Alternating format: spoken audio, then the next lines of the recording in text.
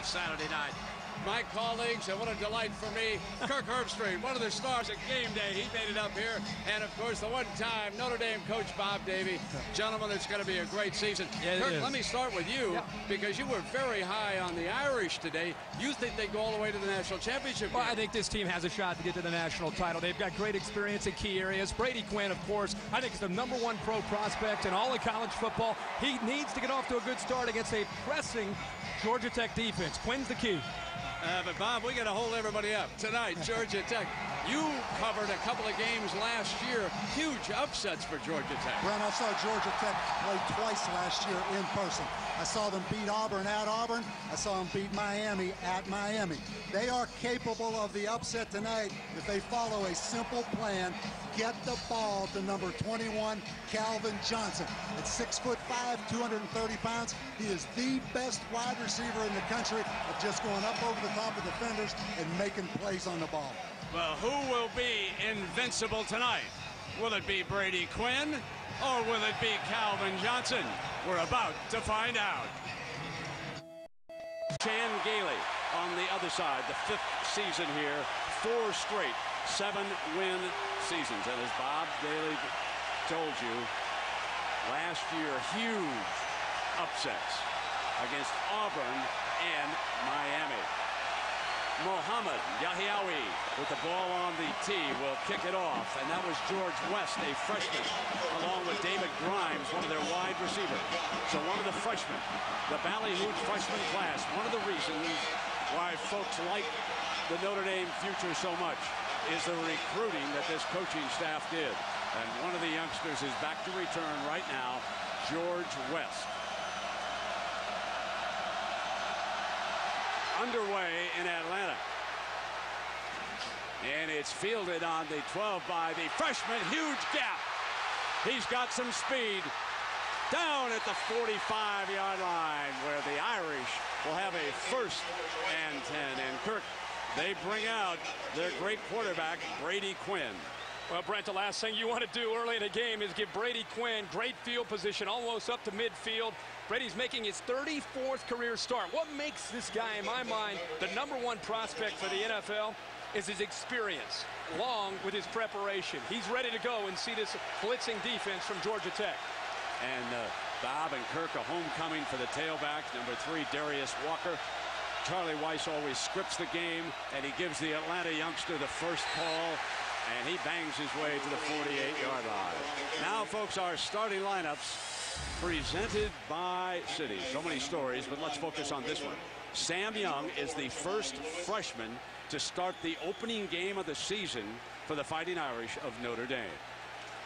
He's 6'8", number 74. You see him right there as he brings him out. And they give him tight end coverage over there with John Carlson to help him on that side. They know he'll be tested. Play fake, and here's Quinn's first pass of the game. They put it in Walker's hands, short of the 1st down as he comes across midfield. And Philip Wheeler, a very active linebacker, as Citi now brings you the Georgia Tech defense. All right, folks.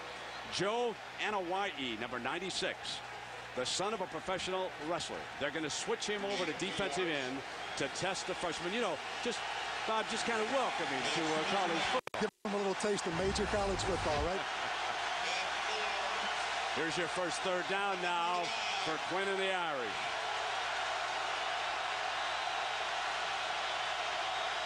Samardzija in motion.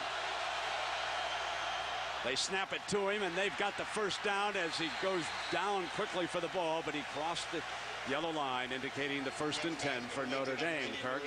Well, here's one of these things when you're going to sit your corners back on 3rd and short. Brady Quinn is knowledgeable enough to know that his best receiver is Jeff Samardzija. And, Coach, with a soft corner like that on 3rd and short, that's pitch and catch. Very easy for them to execute that on 3rd down. One thing you're going to see is the quick 3-step drop. Brady Quinn getting rid of that ball against that blitz.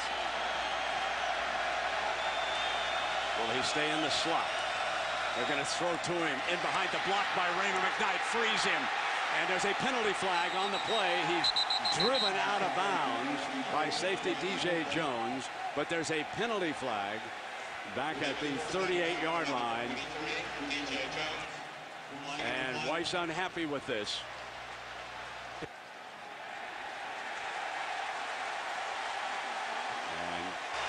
cape on. He's the referee for this Big Ten crew. He'll explain what happened. Holding, number 5 on the offense. 10-yard penalty is enforced from the spot of the foul. Repeat first down. Guys, Notre Dame, I'm sorry, Brent, Notre Dame calls that a look pass, and it didn't work here, but it just gives you an idea of the experience this year with Brady Quinn. With his soft corner there, gives it to him, that gives him the option there to throw the pass. And Kirk, a great look at Coach Weiss.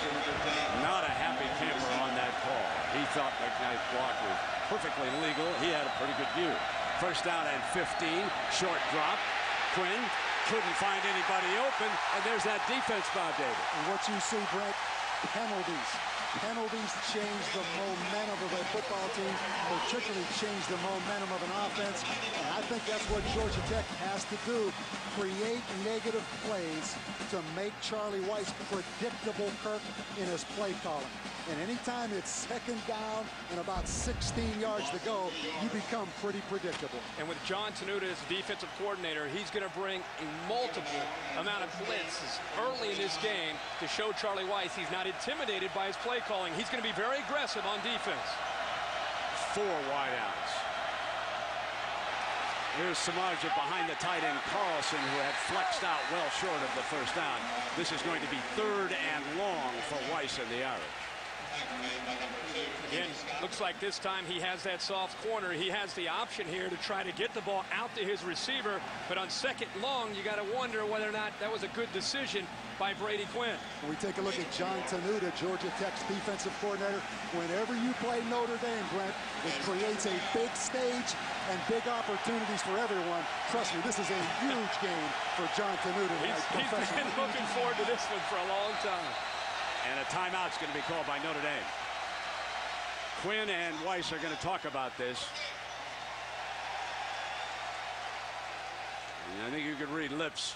They did not have the personnel that Charlie wanted on the field for that. And they'll get it straightened out by the time we come back. 3rd down and 12 yards for Notre Dame. 2 tight ends. Marcus Freeman has joined John Carlson. Penalty flag is thrown by the linesman on the snap. Prior to the snap, false start. Number 74 on the offense. 5-yard penalty, still 3rd down. There's the freshman, Kirk. There's the young freshman feeling the energy of this crowd, not being able to hear his quarterback and rocking back in his stance. You can expect the nerves for a true freshman starting in his first game for the Irish. And even though it's 3rd and 17, Georgia Tech with 3 new starters, Brent, in that secondary. Look for Notre Dame to maximum protect and throw that ball down the field. Raymond McKnight is to the short side, back from the injury of a year ago. 3 receivers to the left, and Quinn moves the pocket in that direction, fires hard and incomplete. And very good coverage by Kenny Scott, the senior from Daytona Beach, Florida. And the Irish drive after that 33-yard kickoff return stalls, and they will be punting. Guys, that is incredibly huge for this Georgia Tech team. In the first series, at home as an underdog, with everybody expecting Notre Dame and Charlie Weiss and Brady Quinn to put up points tonight, to get a stop and to force a punt, especially after the big return, is huge for the confidence of this team. And here's Jeff Price. New kicking game for Notre Dame. Price has a big leg. They'd like to bury this one. There's another penalty. Penalty flag was thrown at midfield. Prior to the snap, false start. Number 47. 5, still 4th down.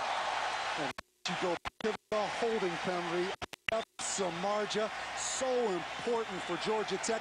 What it did, it got this crowd back in this ball game early because Notre Dame had momentum up until that point. Huge holding penalty on Jeff Samardzija. Mitchell Thomas was guilty that time. The Irish right now early on self-destructing a bit. 4th down and 22. Pat Clark back deep for Georgia Tech.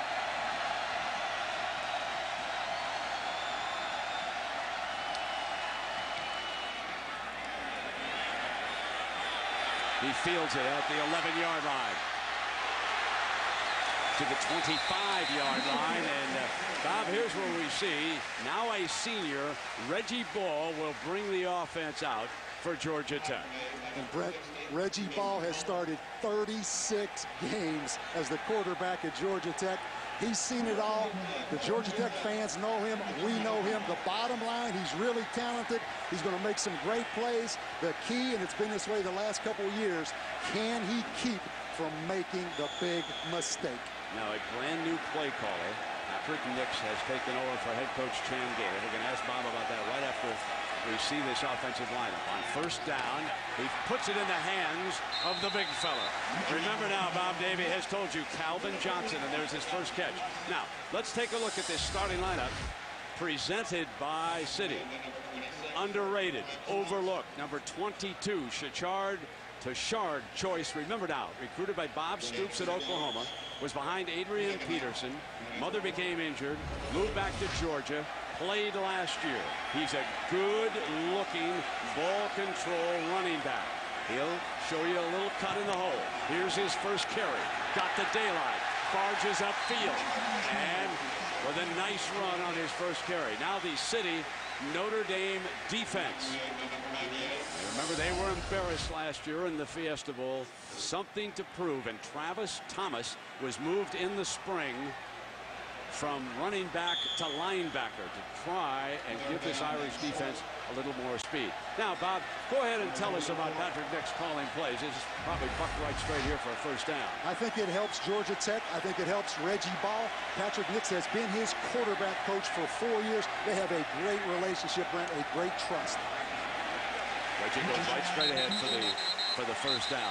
Bob, what did you see on that first series? They hit the big receiver that you said they had to do. They used choice. Ball, what did you see? I see that Patrick Nix, the new offensive coordinator, is a smart guy. He takes coaching well. Get the ball to number 21, Calvin Johnson. Calvin Johnson, only 2 catches last year, Brent, in their last 2 games. They lost both games. Get it to 21. That's the first thing. I talked to Patrick Nix this week, and he said, you know, the big thing is I have to show a bunch of formations early in the first half, see how they're going to react to Calvin Johnson. Are they going to use 2 defenders to take him away? Because then I can go with my game plan and try to get other people involved to make plays. The running game and James Johnson on the other side. Well, right now they've got him single. Ambrose Wooden near the bottom of your screen now, but they're going to give him safety help immediately. Reggie rolls in that direction, throws in underneath to the receiver. Dunlap working the third man, and Kirk, that was a beautifully executed and schemed play right there. Well, that's exactly what Patrick Nix right now is looking at. Right at the bottom of the screen, Wooden is going to spend too much time on Calvin Johnson. Look at the zone right there in the front that it vacated, and it allowed Dunlap to get in there for a big gain. It's so important. Reggie Ball at about 5'8", roll him out, get him out of the pocket where he can see. And you saw the heavyweight boxer, Tom Zivakowski, come up and finish off that play. Second and short. There's a look we'll see with Nix. Back in the shotgun a lot. Reggie so mobile. There's that option look. And Choice slips. And they give up yardage that time. And Kirk, the Irish defense, ready for that option look. They knew. They have scouted Nix when he was a head coach in Division II. They knew that he was going to come with some option tonight. Well, they scouted Nix and they scouted Reggie Ball. They realized that the option on second and short is a good call. I'll tell you that number 18 in Dukwe has dropped 25 pounds in the offseason for Notre Dame, the safety. He was there to make the play. He's the young man that in the Fiesta Bowl against Ohio State had a lot of those receivers running by him. He's committed in the offseason, and early in this game, he's been a factor. There's a big call now for Patrick Nix, who once was a quarterback at Auburn. Third down, they move the pocket hard to the left. Fires incomplete, and Georgia Tech will be forced upon. What'd you see there, Coach? I see again, rolling Reggie Ball out at 5'8", give him a chance to see. But what I see right now in this punt situation, Georgia Tech with a new deep snapper in the game, number 50, Brett White, who has snapped 2 times in his college career, Brent. One of them went over the punter's head. So the deep snapper right now becomes an issue for me if I'm Georgia Tech. Durant Brooks will hope it's on target. He's standing back. Zibikowski, dangerous punt return there. 149-second bout this summer. And he's waving everybody off. He's going to let this one go out of bounds. It actually took pretty good Georgia Tech bounce. It was not a good punt, but it rolls out of bounds inside the 20-yard line. So we are scoreless. Each team has handled the ball. You're watching ESPN College Football on AB. Somebody's going to get their first loss here tonight. It's not going to be us, is it? No, sir. We're down. That's loss. Atlanta, and it's a beautiful night for football down here, and I don't think any major city in the country enjoys its college football any more than Atlanta, Georgia. And now it is Brady Quinn, who was 4 of 5 for only 19 yards. That big one was called back on a penalty. Second series, just inside the 20-yard line, snaps it off complete. Raymond McKnight's first catch. Injured in the Michigan game a year ago.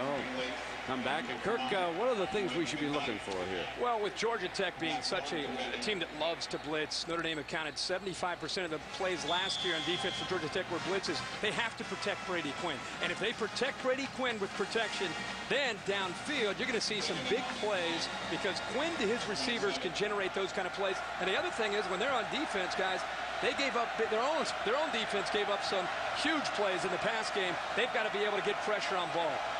Second down and 1, and here comes Walker. Run that little delay so well. They did it on their opening drive against Ohio State in the Fiesta Bowl. Joe Anawayi, the senior from Pensacola, Florida, makes the stop. And you look at Brady Quinn. 2 4-year starters in this game for both teams. And I think the difference for Notre Dame, they know they can win with Brady Quinn. Georgia Tech thinks they can win with Reggie Ball because of the consistency. But this guy right here, to me, is the picture of consistency. 30 Irish records he now holds. Unbelievable career. First down and 10 on the toss now to Walker, looking for daylight on a cutback. Crosses the 30-yard line. And that was Adam Oliver, the junior. Brady Quinn, you go back to the first 2 years that he started for Notre Dame when Tyrone Willingham was the head coach. He was battered around, beaten up, gained valuable experience. Last year with Charlie Weiss in the first year, had a phenomenal year, broke a lot of records for Notre Dame. That's why I think the expectations this year in his second year in the system are so high. That's why tonight I think people expect him to have a big game. But we have to give Ty a round of applause for recruiting him. Sure. Okay, we will do that. Okay. He brought him in. Second down and 7. Short drop. Fires incomplete. And I'll tell you, Bob, I know you've seen Raymond McKnight many times working down on that sideline. And watching him at practice in South Bend as he came out on number 6. There is number 5 right there. You know, I was really fascinated watching him. He's a big-time receiver. Well, Raymond McKnight, Charlie Weiss told me on the phone, he will be a first-round draft choice if he stays healthy. The thing Raymond McKnight has, when he's hungry, he had to sit out last year and watch the success Jeff Samardzija had with the injury. Here comes 3rd and 7 now.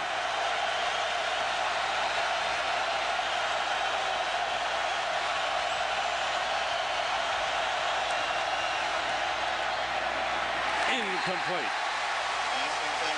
A little bit too far in front of Samardzija, and the Irish will punt again. You know, I'd say right now, he had an open receiver here. Brady Quinn does not look comfortable right now, and I think it's because the variety of looks that Georgia Tech is giving him, he's not settling back in there and getting into rhythm in these first 2 series. And what I want to see, how does he handle the expectations? Everyone thinks he's going to handle it well, but think of all that's riding with Brady Quinn, personally.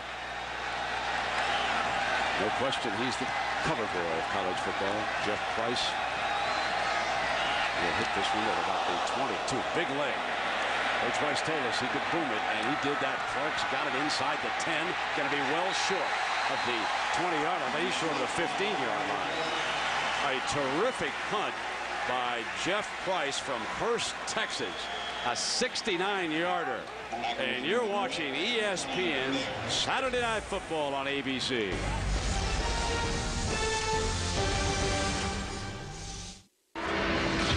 Time to go back to ESPNU City College Vault.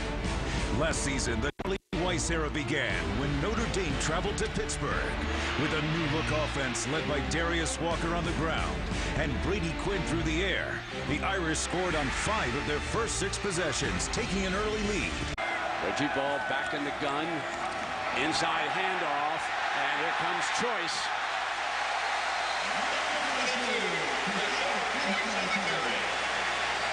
And you see Tashard Choice, the transfer from Oklahoma. Great block by number 64, Andrew Gardner. And Brent, we saw this against Miami last year in Miami. Tashard Choice with 120 yards rushing against Miami. A lot of it on those cutback kind of runs. 6 touchdowns last year, and 513 yards, and 11 yards for the first down. He will surprise the Irish here tonight. Now, they'll focus in on him as the game wears on, but he's better than they think. Out of bounds at 23. Bob Davey, what should the fans at home watch for here? I think the first thing is Reggie Ball. How does Reggie Ball play? A lot of it has to do with, does he throw the ball up to number 21, Calvin Johnson? But I think Reggie Ball, Kirk and I, both of us know him. He is so competitive. I think the thing he has to guard against is don't try to be Brady Quinn. Well, Brady Quinn's received so much hype. Oh, sure. It's not you against Brady Quinn tonight.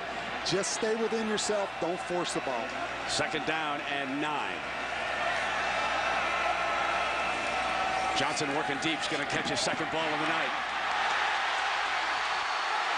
Breaks out to the 35-yard line for a 1st and 10. And Kirk, some leaks are starting to spring in the Irish defense here on the last 2 plays. Well, this is the first time we've had a chance to see Calvin Johnson in the open field. Keep in mind when you see this move that he's 6'5", 238 pounds, and stopped right there to get by the safety and then get upfield. This is where he, I think, has taken his game to the next level. No longer just using his body to make the catch up in the air. Now he adds that element of making people miss. Another 1st down for the Ramblin' Wreck. Remember now, Reggie's a senior as he changes up, and now he calls a timeout. He saw the clock running down. Didn't want to take a penalty. It was interesting about Reggie that he has not talked to the media here in Atlanta, and so us big deals from network TV, we come rolling in figuring, go get Reggie. Guess what, folks? Not talking to anybody. Reggie, we'll get into that story right now. We've got a lot of things going on around the country. Let's go quickly to Matt Weiner for an update. Matt?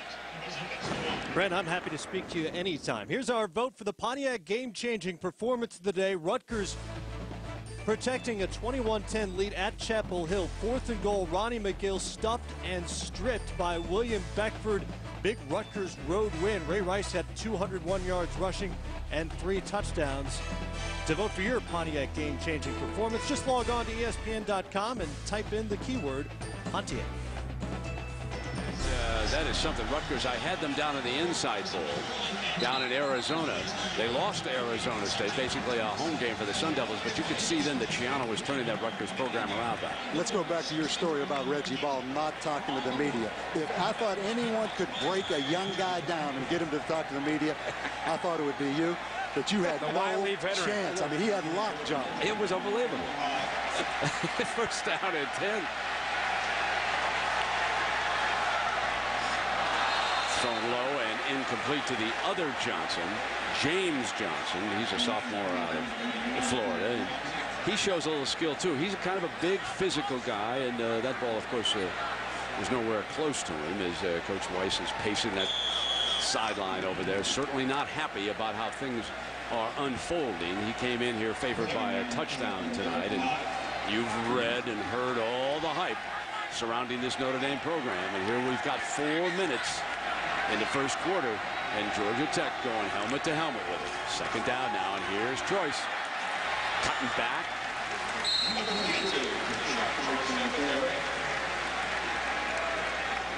Mike Richards in the corner.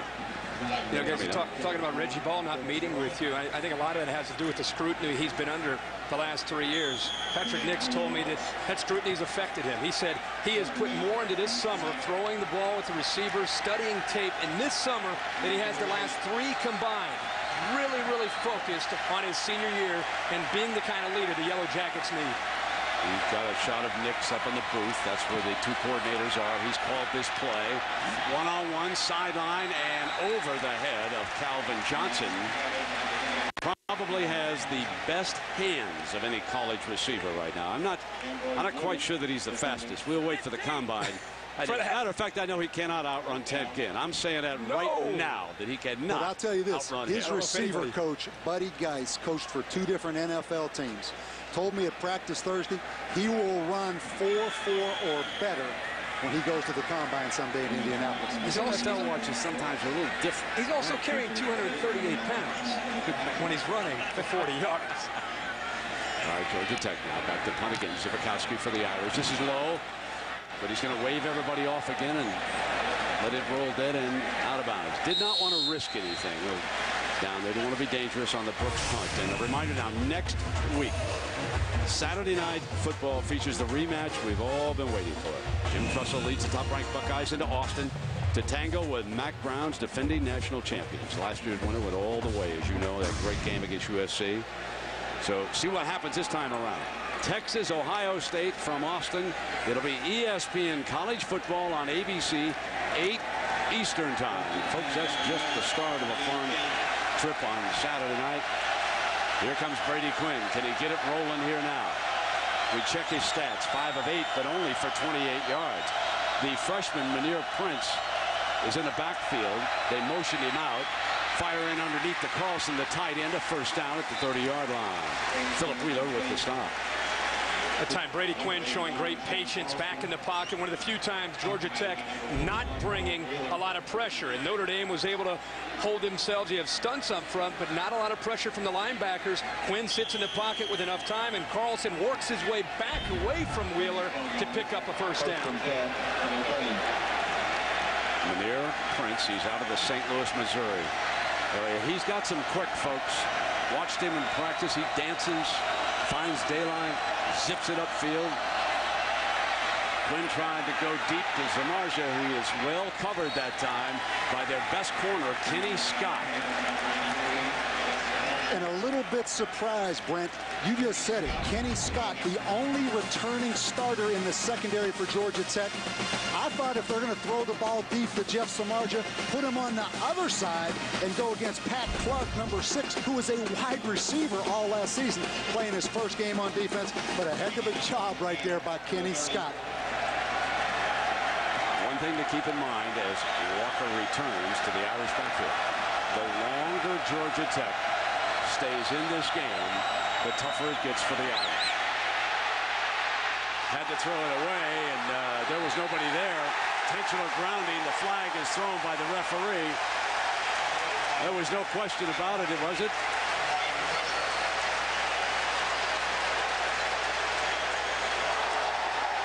Intentional grounding. Number 10 on the offense. By rule, the ball is placed at the spot of the foul with a loss of down. 3rd down. And Joe Anawai applying the heat right now.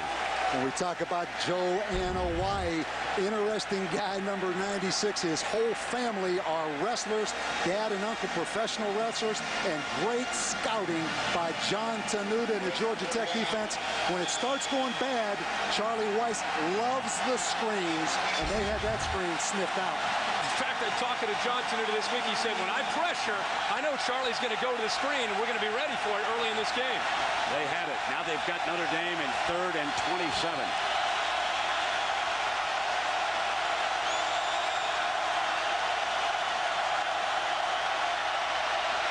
From the goal line, Walker was a receiver in that area, and this one incomplete. But again, it was Philip Wheeler, the young man from Columbus, Georgia. And folks, you know Columbus, Georgia has been in the news down these ways. That's where that fine Little League team came out of. And Wheeler's all over him. Look at 41. And you can see the speed of Wheeler, but looking ahead right now, if I'm Chan Gailey, I come after the punter right now. I try to block this punt. Keep in mind, it's Jeffrey Price's first game as the punter. The last one, he kicked 60 yards. Come after the punter right here if you're Georgia Tech. Pat Clark has been a deep. At the very least, they're going to get great field position. Here it comes. Clark lets it take a couple of hops for Notre Dame, though. He's got to pick that ball up. It rolls all the way to the 26, but again, he did not want to risk a turnover, so it was probably a wise decision, and Jeff Price is showing us a leg. Let's check in with John Saunders in New York. John? Brent, time now for the prime time pulse. While Cal in their national championship aspirations may be going down in the first week of the season, losing to Tennessee, Auburn, number 4, struggling against Washington State, just 12-7. Brent, back to you. All right, John, and here we have seen a 61-yard punt by Mr. Price. There's the fake toss. Reggie rolls hard to the left. He's got Johnson in the air, incomplete because of a devastating hit by Ndukwe. And you go back to the story Kirk talked about of Ndukwe in the Fiesta Bowl, was beaten down the field by Ohio State. He loses 10 to 15 pounds. Watch him close on this ball. Great lick, forcing that football out of there. Well, they actually had two defenders on Calvin Johnson. The ball was thrown where it had to be, but great recovery this time by Ndukwe. And as you said, Coach, a great hit, and the timing of the hit was perfect to take that ball away. I believe that's the first time I've ever seen Johnson fumble the ball when he had possession of it like that. I mean, Ndukwe really unloaded on it. Second down and 10. Here comes Choice, daylight. And look what Georgia Tech has found. Out of bounds at the 41-yard line. 16 more yards. You're going to see Nate McManus right now pull around on the little draw play right here.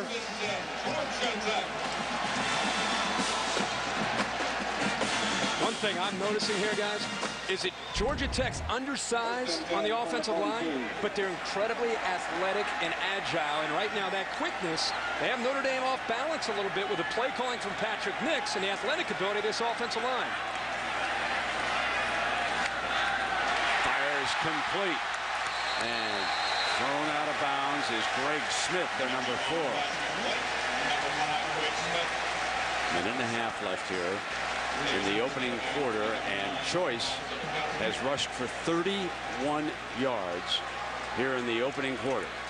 Guys, early in this game, Patrick Nix deserves a gold star. I know it's incredibly early. Imagine calling plays in the first game against Charlie Weiss. If he doesn't run that option again right here on 2nd and 1 like he did last time. Well, I don't think he's in the shotgun. I think he's all right here.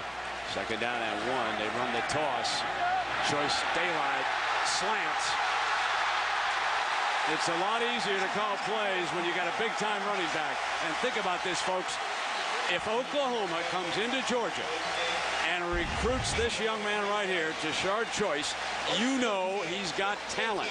And you get an excellent block by Mansfield Rado, Brent, number 68 downfield, who's starting his first game at offensive tackle. He was a defensive tackle last year, but how about Oklahoma having Adrian Peterson and Tashard Choice at one point? And with the injury to Adrian last year, Coach, he would have got a lot of carries out there in Norman. Now Rashawn Grant will give him a blow. Number 3 from the gun, option look. Here comes Grant. Had enough time on a spinner across the 35-yard line. Well, also working with us is Lisa Salters. And Lisa, I know we had a long conversation with Coach about giving up the play calling responsibilities, didn't we? That's right, Brent. We asked him what part of his lesser responsibilities did he enjoy the most, and he said, I don't enjoy any of it. In fact, he says it's driving me crazy. I haven't gone to any of the offensive meetings, and I really wish that I could, but it's for the betterment of the team. I asked him right before kickoff, I said, Coach, how does this game feel any differently tonight? And he said, for lack of a better word, I feel empty, like I should be doing something, but I know that the offense is in good hands. I'm sure he's happy with the way things are going right now. Brent? All right, Lisa, thanks a lot. Johnson breaks free, end zone ahead, pushed out of bounds. That was Tom Zibikowski saving the touchdown. Big number 21. And he gets a great block, Brent, in the open field by McNeil, number 8, the receiver. They chop the block in the strength of Calvin Johnson. Great job by Chris Dunlop downfield as well, picking up blocks. These receivers from Georgia Tech and the active offensive line, these guys are committed up right now. Choice is back as the running back. There's the fake. Johnson up in the air. Got a touchdown, Georgia Tech. Cannot stop number 21 on the fade when you throw the jump ball in the end zone. What a wide receiver.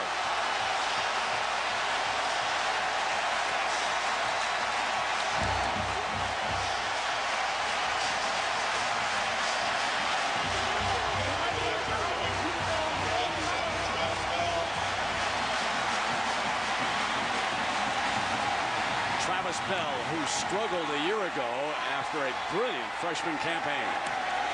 Tacks it on with his new holder, Durant Brooks, the punter, putting it down. And let's take a look at this. What a fade receiver here, Bob. And Kirk, you and I are not surprised. We've seen this a lot. When they say he has a 45-inch vertical jump at 6'5", that makes it pretty simple. Throw the ball up in the air to Calvin Johnson, number 21. 6'5", with a 45-inch vertical and a corner that's 5'11", left out alone on an island. And Mike Richardson, very smart that time by Reggie Ball, just putting it up in the air to give his big guy room to go up and make the catch. And you know, we had a conversation with him, and what impressed me, he doesn't like the hot dogs. Those are not his favorite receivers. He likes people like Marvin Harrison. He's very quiet, has a very engaging smile, which you just saw there on the bench. Folks, he's all business, and he's going to be a big-time Sunday player. Brent, let's go back to Georgia Tech in kickoff coverage. Last year, they were 103rd in the nation in kickoff coverage. The first kickoff to open the football game, Notre Dame just about ran it back. This is a key area that Georgia Tech needs to improve in right now, is covering this kickoff. David Grimes and George West are both back deep. Here's Grimes, wide receiver. Georgia Tech had trouble defending kickoffs last year, and here they come again. Grimes is out near midfield. Now, here is the overview. I want you each to take a breath here. Kirk, I'm going to start with you. What is happening in this game? Why has it gone early for Georgia Tech, and why is Notre Dame stumbling here as we watch a great replay of this return? We'll see if they can capitalize on this second good return, and that's just it. They've not been able to get on track right now offensively because of the speed and athletic ability of John Tenuta's defense. And on the other side of the ball, give Georgia Tech a lot of credit for what they've been able to do with Patrick Nix to balance play calling, mixing things up for the Yellow Jackets. That's the first down play. Slips it to McKnight. Bob? I think it's always a concern, Brent, when the expectations are so high. Keep in mind, Charlie Weiss is a grounded guy. He's going to preach to them all offseason. But when the expectations are that high, these young guys sometimes think it's going to be easy. It's not easy tonight. ESPN Saturday Night Football presented with Kirk, Coach Davey, and I'm Brent. Nice to be with you tonight. Coach, what about this kickoff return game and this coverage by Georgia Tech? Brent, one of the reasons Chan Gailey relinquished the play calling duties was he was going to be more involved in special teams because they had a huge problem last year in kickoff coverage. They have not alleviated that problem yet. They're using the fullback, Schwab, for the first time. Kirk, let's talk a little bit about Brady Quinn, why he's struggling, and what you think Charlie Weiss should do here. I think he's struggling because they're not on track as an offense. This is an offense that averaged on the road last year over 500 yards a game. What we saw in the first quarter was that Darius Walker was not a factor. They've got to be able to get Darius Walker running the football with outside runs against all that pressure to set up play action and to get Brady Quinn in rhythm. Right now, he's not in rhythm, and he's rattled a bit, which is very rare to see Brady Quinn rattled. But because of the kickoff return, he's got a chance, and he puts it in McKnight's hands, who is across the 40-yard line working against Pat Clark, the other cornerback. I think another reason Brady Quinn is a little bit rattled right now, we all have comfort zones. And one of the comfort zones for Notre Dame and Brady Quinn is the screen pass when things aren't going well and you're getting pressure. And Georgia Tech has taken away the screen pass right now. The screen pass and running the football. They're -6 right now through a quarter running the football. Schwab is set ahead of Darius Walker in the eye. Behind the freshman. Walker picks his way to the 36-yard line. DJ Jones making the stop for Georgia Tech. When we talk about running the football, it's not as if they have to commit to that. It's just something to give this Georgia Tech defense something to be aware of. And Darius Walker, I think he's really what makes this Notre Dame offense go, is he is a nice complement to Brady Quinn and his sophisticated passing game. Veteran offensive line. Harris, Santucci, Sullivan, Norton, and the freshman, number 74. right tackle Sam Young out of Coral Springs, Florida. Pulled down by Brady, has plenty of time, and hits the running back with a pass for the first down. It'll be spotted back far enough to give the Irish another first down. So after the kickoff return, Notre Dame slowly marching down the field here. Pretty nice craft here by Brady Quinn just to be able to get the ball. And this is, again, where Walker can come in. It's not a huge play. It's enough of a variety to give the defense a different look and to be aware of little number 3 in the back of this backfield. And Charlie Weiss right now, things aren't going his way, but every play and every formation he is calculating and thinking about his next move. Keeping the tight end next to the freshman tackle. They're strong to that side of the formation. Going end zone, McKnight. Pat Clark had coverage. Receiver well overthrown, as you saw. One thing Charlie Weiss does not like is his quarterback getting hit. When we talk about blitzing linebackers, you're going to see number 41, Philip Wheeler. And they say, Brent, Philip Wheeler on defense is the Calvin Johnson of the Georgia Tech defense. He's that kind of athlete. Bob, we're seeing the same thing when we watch that Miami coaches tape. They're having a hard time identifying who they should block.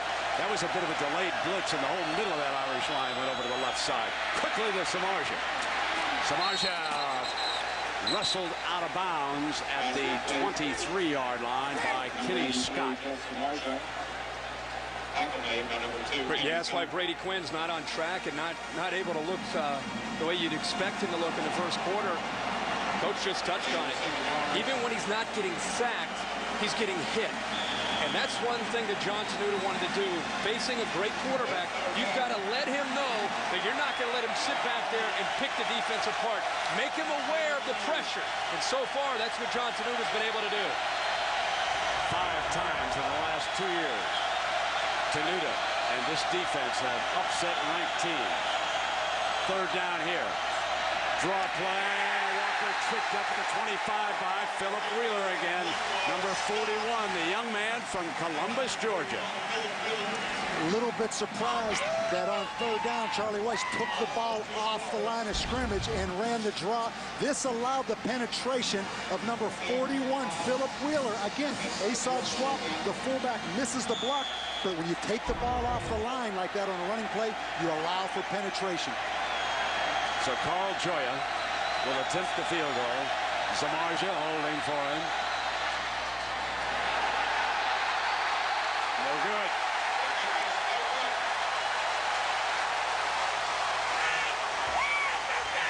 The fans loving it here in Georgia. Chan Gailey and Georgia Tech leading 7-0, and they are controlling this football game as Notre Dame misses the field goal. ESPN College Football on ABC. 11:43 to go. 7-0 Georgia Tech.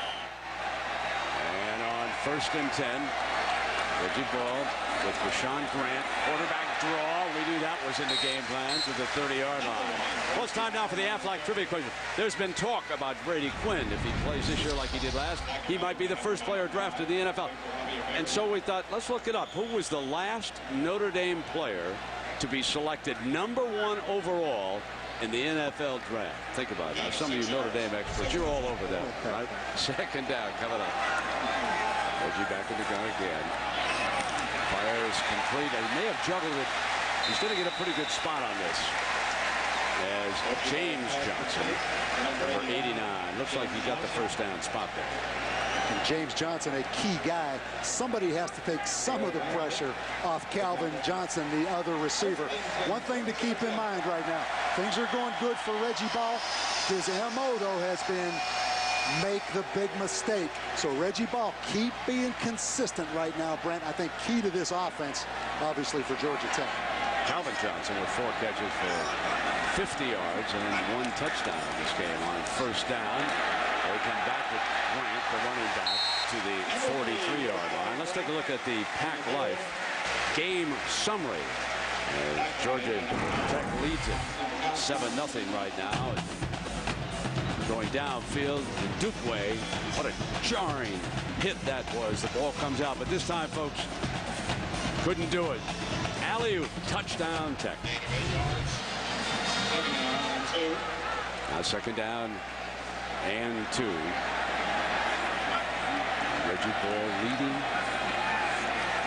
Brady Quinn in pass yards and overthrows his number 3 man, Chris Dunlop, that time, and it'll be 3rd down. What do you think about this series here, Bob? I think, again, right there is an indication. Don't know what the communication was, what the problem was, but Reggie Ball, can he be consistent and not create the negative play for his offense? They really wasted a call right there, Brent, on 2nd down and 2. But I like the fact they can run the football a little bit. Reggie, there was miscommunication. Reggie Ball ran out to Calvin Johnson and said, hey, let's get on the same page there. Definitely miscommunication between Ball and Johnson on 2nd and short. Here's Grant. He's not going to run for it. Middle of the Irish defense stacked at Maurice Crum, who has been moved to middle linebacker this year. He's the junior from Riverview, Florida. His daddy played defense for the Hurricanes of Miami. Mo's a good one. Almost a wasted series there in my mind. You look at what they did on 2nd and then on 3rd down.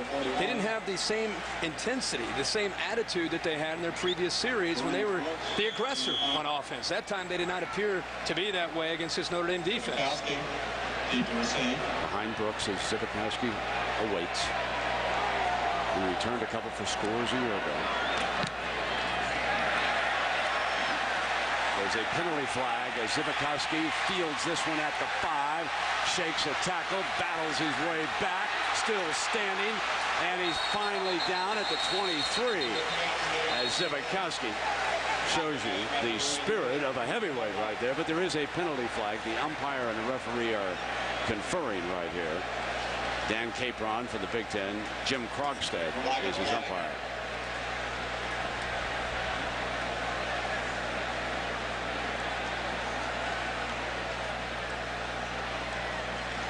Again, kick coverage, a problem for Georgia Tech, Brent. There's his new special teams coach there, Bob. Another move he made to try to rectify the problem. He went out and hired Charles Kelly as his special teams coach. But a lot of field position, hidden yardage being squandered away in this game by Georgia Tech. Georgia Tech in 1983, who conducted the flyover.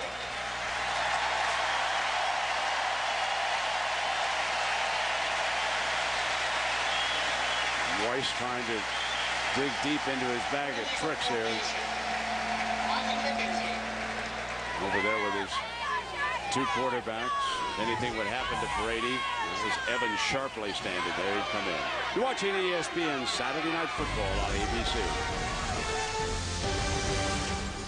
Has an early lead over Arkansas. Well, right now, Auburn has gone to half, struggling a bit with Washington State, number 4 ranking. Brent, back to you. When you take a look at the total yardage in this game, Notre Dame with only 59 and Georgia Tech with 133. 9:11 to go. So the Georgia Tech defense taking charge of this football game. Brady Quinn's longest completion tonight is 12 yards, and that was to tight end John Carlson. The Whiteouts have been bottled up. Their biggest play was called back because of a penalty. Quinn, Raymond McKnight dives for the ball, incomplete. And you see Charlie White right now probing around, giving Georgia Tech different looks to try to find maybe a formation. That time the empty formation with no backs that'll base Georgia Tech up. But you see Georgia Tech moving every snap. That time they didn't blitz, but they twisted the linebackers. But you feel the pressure of every snap defensively Georgia Tech's putting on Notre Dame. And I also feel the quarterback, Brady Quinn, setting his foot and then backing and backing and backing, feeling constant pressure almost every time he drops back to throw.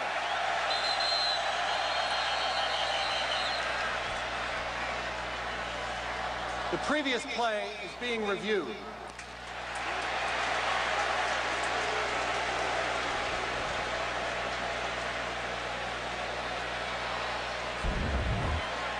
Let's take a look.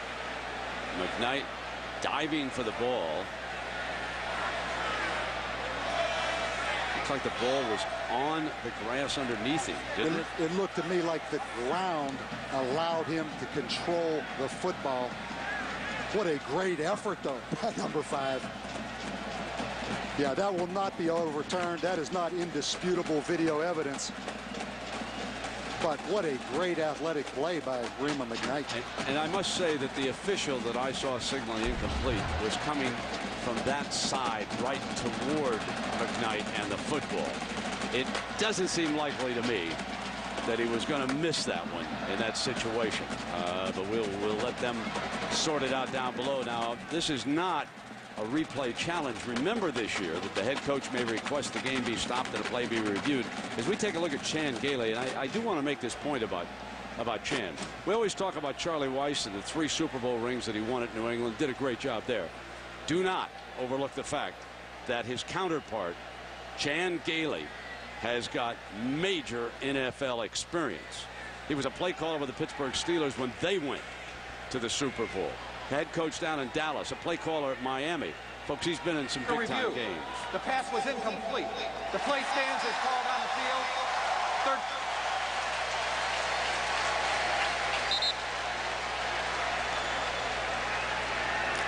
Brent, to your point, Chan Gailey not calling the offensive plays, not in the game plan meetings on offense. More time to spend with the defense and John Tenuta to help in game planning for the defense. And also the special teams. We saw him creeping over there in practice. 2nd down and 10 now. Brady Quinn being forced out. Firing. And incomplete. Every time Brady Quinn has dropped back to throw the football, it's been the entire game. He has felt the intensity of his Georgia Tech defense. I'm talking almost every time. Even when he's getting the throw off, he's feeling it. And what it's doing is it's making Brady Quinn aware of the rush. One of the things you have to avoid as a quarterback when you face a blitzing defense is to feel that pressure and be aware of it and not have your eyes downfield. And right now, he is not able to settle in that pocket and look over the defense and make a throw. All right, so here's your 3rd down.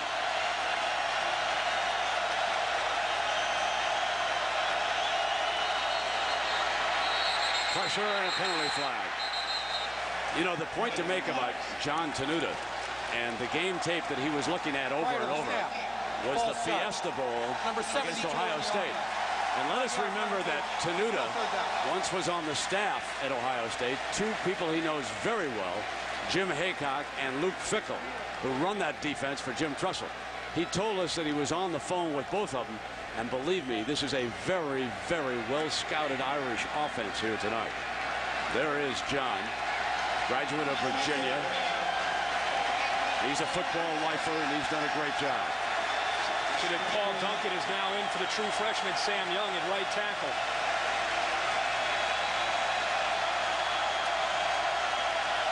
Tough game under fire against a man who likes to rush 5 on every play.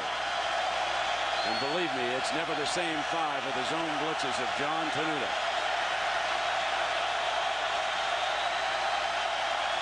On 3rd down, here they come. Numbers. Brady steps up. Rima McKnight, the intended target, battling in the air, juggled, incomplete. 4th down, the Irish are forced to punt. And terrific coverage by Jahi Ward-Daniels.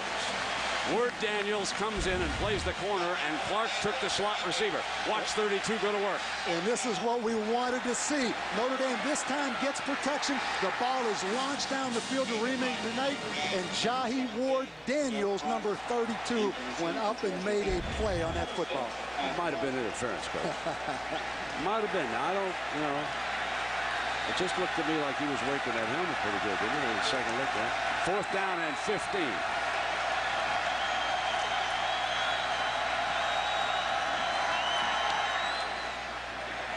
Here's Pat Clark now. Fields it at the 32. Slips the first gunner. Comes back on him. Carlson leads the assault. Met him head on at the 35-yard line. So, folks, look what we've got here. 7-0 Georgia Tech. You're watching ESPN Saturday Night Football on ABC.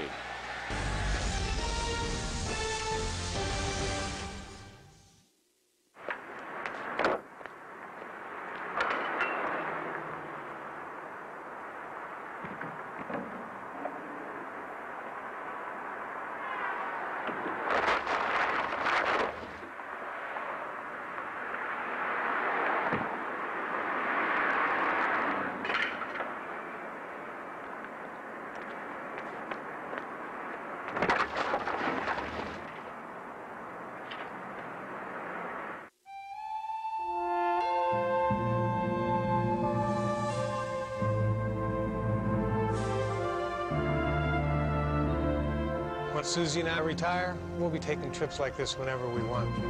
It's a good thing we've been planning. At Pacific Life, giving you the right tools to help you meet your financial goals is what we're all about. As you look to the future, look to Pacific Life. Ask your financial professional about Pacific Life, the power to help you succeed. There it is. Go get it. Pepper who? I'm the salt. Let's go. Let me take you through this thing. Look here. 85 on the left side, so everybody on the left really don't even matter. Who was 35? He jumping that. Hold up. Pause for the calls. Madden, NFL, 2007. Rated E for everyone. EA Sports. It's in the game. I like these new Nacho Crunch grilled stuffed burritos. Crunchy little tortilla strips in them. Kind of fun. You know, don't let Dave hear. You know, he always has to be the fun guy. Hey guys, what's up? What's that? Sounds crunchy. It's fun, isn't it? Taco Bell's new Nacho Crunch grilled stuffed burrito. Carne asada steak, warm nacho cheese sauce, and crunchy tortilla strips wrapped up and grilled to go. For the burrito that's fun to crunch. Crunchy. Think outside the bun. Freeze! This will all be over in 5 minutes. 52 hours ago, when two gunmen... What happened in there? Were you afraid for your life? Were you afraid for your life? The 9 premieres Wednesday, October 4th after the season premiere was lost only on ABC. We welcome you back to Avidat Stadium. Saturday Night Football presented Georgia Tech with the lead and the football. And while we're away, Bob Davie made the point, Georgia Tech can't be wasting series because you know the Irish are going to put it together sooner or later. And here comes Reggie on that quarterback draw. Zibikowski was there in the hole, and Reggie keeps on battling. And now it's time for the answer to the Aflac Trivia Quiz. Remember, we asked you who and when was the last Notre Dame player to be selected #1 overall in the NFL draft. Folks, we've got to go back to 1972. The Buffalo Bills drafting Walt Patulski. Whose question was that? Yeah, baby. That's right. Yeah. That's your wheelhouse, right? Right there. You gotta look at them, Kirk. I like those. I'll give the Buckeyes one next week. I'll find one for them. Yep. Second down. Jimmy Stillwagon. Jimmy Stillwagon. The middle, incomplete, and now it's 3rd down. To me, Patrick Nix, the offensive coordinator, has to be pleased. He struggled a little bit, I think, calling plays on 2nd down and short. Again, I'm not sure about that call right there. But how about this guy? First game as offensive coordinator calling the plays. You get Notre Dame, who some people say is the #1 team in the country, right in here in Atlanta. How long has he thought about this game? And he's going up against Charlie Weiss. Exactly. And the Irish. And Charlie's trying another freshman. Darren Walls, #2, is on the corner. Left him on an island. And Choice trying to barge for the first down. I don't think he got it, did he? It was going to be close. Let's see where he spotted. Anyway, Zibikowski, again, coming up to make the play. One of the things you're going to see with Patrick Nix with a 7-0 lead and a defense that's dominating. He said he learned as a young head coach at Henderson State, it's more about the team and not setting offensive records. And with a lead and with a defense playing the way they are, he's going to become probably a little bit more conservative, trying to just keep that Notre Dame offense pinned back, and let the Georgia Tech defense try to hold this lead. One of our favorite personalities on the Notre Dame football team is Tom Zibikowski. Had a conversation with him Wednesday. He looked one way. Came out tonight, and he visited the barber shop in South Bend before he came in here to Atlanta. You wonder how Coach Weiss would look with one of those. Wow. How about his summer job? What was it, a 40-second 49. 49. For $25,000? 25. That's a pretty good summer job. That's better than working at a car dealership. And I bet those Oklahoma fans would agree with that. That's a pretty good deal right there now. That's the truth, and it's all legal. Yeah. What was it again? 25,000. 25,000 he got. But you know, we asked him. We asked him if he wanted to fight afterwards. I've always thought he kind of wanted. He said no. He wants to take a crack at football. He wants to go to the NFL. And you know, you watch him play safety, return punts. He'll get a crack. He's a good, tough hombre. You bet. But is he a fight promoter's dream from the south side of Chicago? Tommy Zibikowski with the Mohawk stepping in the ring. Long pass caught by Johnson to the 11-yard line. And they went to school against the freshman Darren Walls. So freshman Walls beats Calvin Johnson, and here's the result. One-on-one against a true freshman. There aren't many corners in all of college football that should be left alone with Calvin Johnson, and that time the freshman paid for it. And I'll tell you another thing, though, Kirk. Do not let Calvin Johnson down the field. You have to jam him at the line of scrimmage. When you let him have just a running start, nobody, I don't care if he's a freshman or a fifth-year senior, is going to go up with Calvin Johnson. So hang on now. Left alone down here at the bottom. It's a big series now in this game. We've got a first down. And the Irish jump all over to Shard choice that time. Zibikowski was right there. Let's take a look now at Calvin Johnson. We featured him coming into this game. Big number 21. 5 catches for 95 yards. 19 yards a carry. A catch and 1 TD. And keep in mind, in the bowl game, he only had 2 catches against Utah. Georgia Tech lost. In their last game against Georgia last year, he only had 2 catches, and Georgia Tech lost. Get him the football. You would think they'd be looking for him. He's going to be in the left slot right now. And Dukeway goes over there to help out. That gives him a little more height if they're going to throw the alley-oop to him. Second down. Looking the other way, though.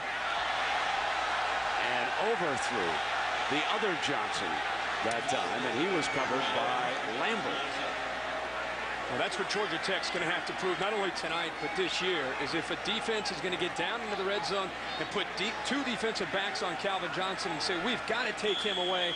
Well, James Johnson, or the scrambling of Reggie Ball, has to step up and become a factor here, especially inside the 20-yard line. Michael Matthews checks in as a tight end. Now they bring him down toward the bottom. He's matched against Lambert. He's a backup. He's a junior from Oxnard, California. And they're going to run choice, and the Irish are ready for it. I really have to wonder why they don't throw it. Alley-oop again to 21. I think, again, we agree with that. But if you go back to Patrick Nix and what he's trying to accomplish, he's trying early in this game to get into field goal right in the middle to give himself a chance to try to get 10 points on the board. You have a 10-0 lead. I've sat back and listened to the conversation. I don't either. Get it to 21. Forget about Henderson State when you were the head coach. Throw it up in the air. 3 straight times down there. Throw it up to 21. A 30-yard field goal attempt by Travis Bell. Got it.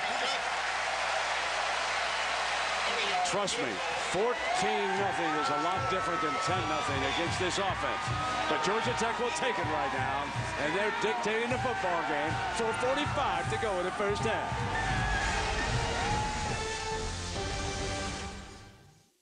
Texas, 1 touchdown run and 3 touchdown passes as they blow away North Texas. Meanwhile, Montana State, Division I AA, upsets Colorado. Corey Carpenter, 10 yards on Michael Jeffries here. Back to you. The best part of Notre Dame tonight, kickoff returns, 79 yards. And here they come again. Plenty of time in the first half, but looking again for something good to happen on the kickoff return. George West and David Grimes are back. And this one goes on through.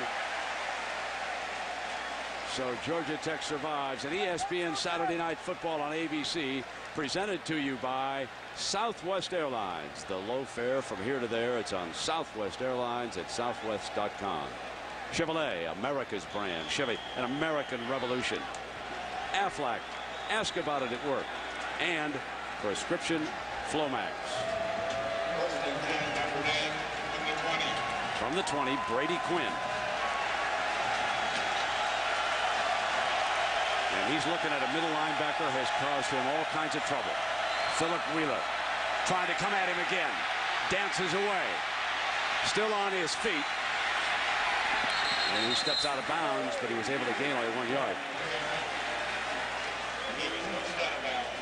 You can see how the Irish have struggled with these possessions, Kirk. The entire first half. has been a mystery, I think, to anybody watching this offense. This offense returns virtually 11 starters. You lose Maurice Stovall from last year, but you gain Raymond McKnight. 11 starters back, and right now a goose egg, almost a halftime, and they can't find any continuity. They don't have any continuity and any identity here in this first half.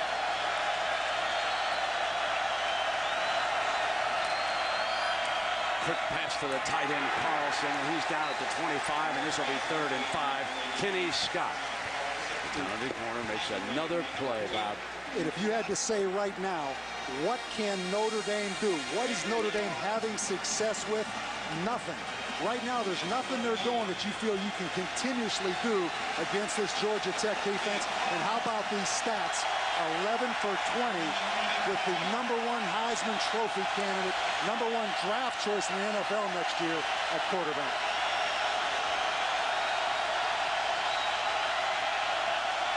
Samardzija, here comes the corner blitz. Throws against it into the middle and got a first down with Carlson. Fine read by Brady Quinn as the corner was coming at him. Guys, I think he got away here. His right guard moved just a little bit to come down on that blitzing linebacker, K-Michael Hall, but an outstanding throw by Brady Quinn. I know it's a small little throw, a little hot route to the tight end, but guys, considering how much pressure he has felt, that's a great throw and a big first down. And the freshman Sam Young back on the field simply fanned on that block over there at right tackle. 14 yards, longest play of the game so far for the Irish. First down and 10 now. Here comes Walker searching for daylight to the 42-yard line.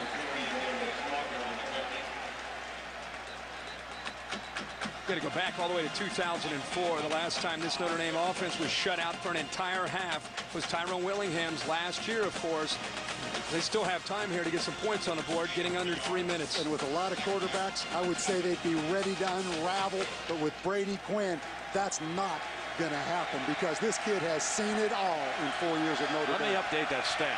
Notre Dame's lowest scoring under Charlie Weiss was 12 points against Washington last year. Second down and 7. Coming back to another tight end, Marcus Freeman. And let's check in with Matt Weiner. Matt. All right, Bill, let's get you a Taco Bell update from Oklahoma. It's been a tumultuous summer for the Sooners in the regular season, off to a bit of a rocky start. Down 17-14 after 4 turnovers, but Paul Thompson hits Adrian Peterson, who does the bulk of a 69-yard touchdown pitch and catch. It's now 21-17. Meanwhile, USC well off their 70-point pace, up 3-0. Matt, thank you. And here it is 10-0 Georgia Tech upsetting Notre Dame. The Irish empty the backfield. Pressure in the middle. Throw back across it high. Overthrew McKnight. That ball might have been picked off as Pat Clark was coming, and the pressure was applied by Anna Wahi again. And near the end of the game, folks, will select a Chevrolet player of the game from each team. To honor their determination, Chevrolet will make a $1,000 contribution to each university's general scholarship fund. Brady Quinn, I mean, here's one of the best quarterbacks in the country, and it just goes to show you that if you can get into the mind of even a great quarterback, that time, once he escaped the pressure, he had time to just set his feet, step and make a throw, but he's constantly has happy feet, moving his feet as he's trying to distribute the football. Tenuta said, throw him off his rhythm. And that's what he came to do, and that's what he's doing. Pressure is coming from all angles, crisscrossing the defensive line. Bob, this middle linebacker, Philip Wheeler, number 41, and Joe Anawai, 96. They're playing fabulous football. And the thing you see and you feel is the speed and the athleticism of this Georgia Tech defense. But every throw for Notre Dame is a quick throw right now. They have no confidence that they can protect and throw the football down the field. The crowd has been in this game since it began. And Notre Dame has not served up a reason for him to be quiet for 1 minute. 3rd and 10. Can't get an open receiver.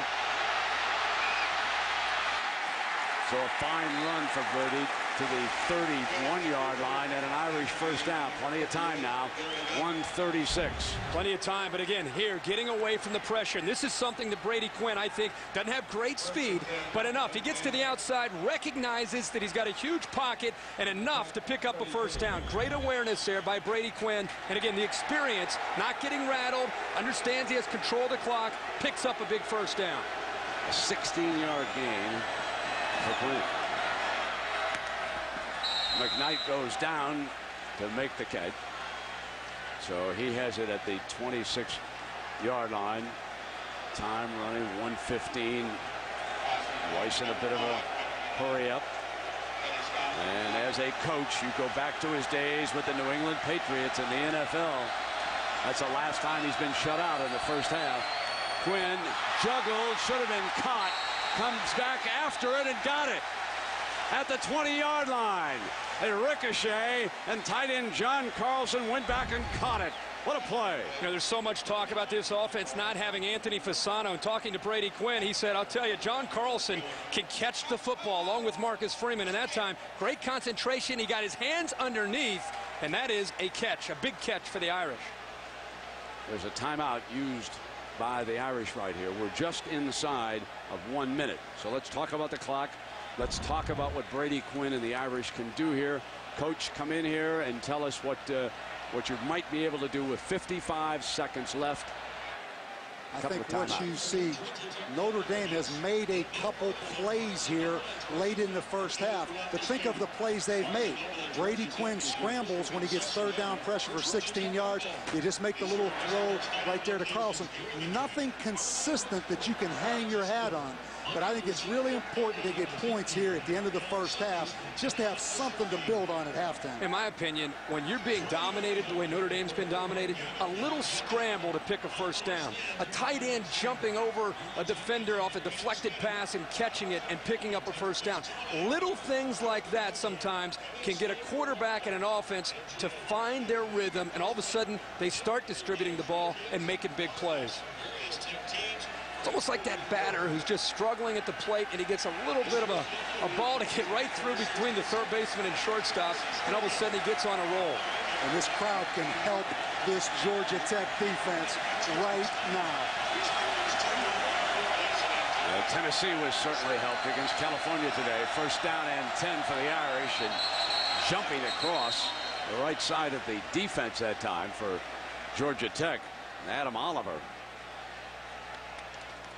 That's going to be against Tech. Part of the snap. Offside. Number 42 on the defense. 5-yard penalty.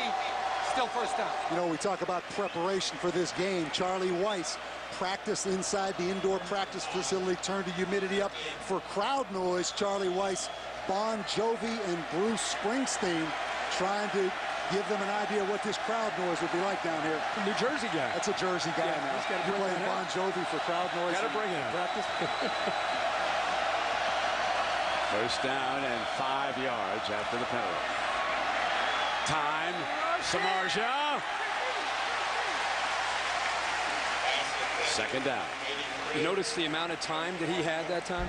That time he's able to sit back in the pocket, look at the defense. The play took a long time to develop, and actually the ball was thrown pretty well there. Kirk, one thing, when you're a blitzing defense and you blitz linebackers up the field so much, you get tired on defense.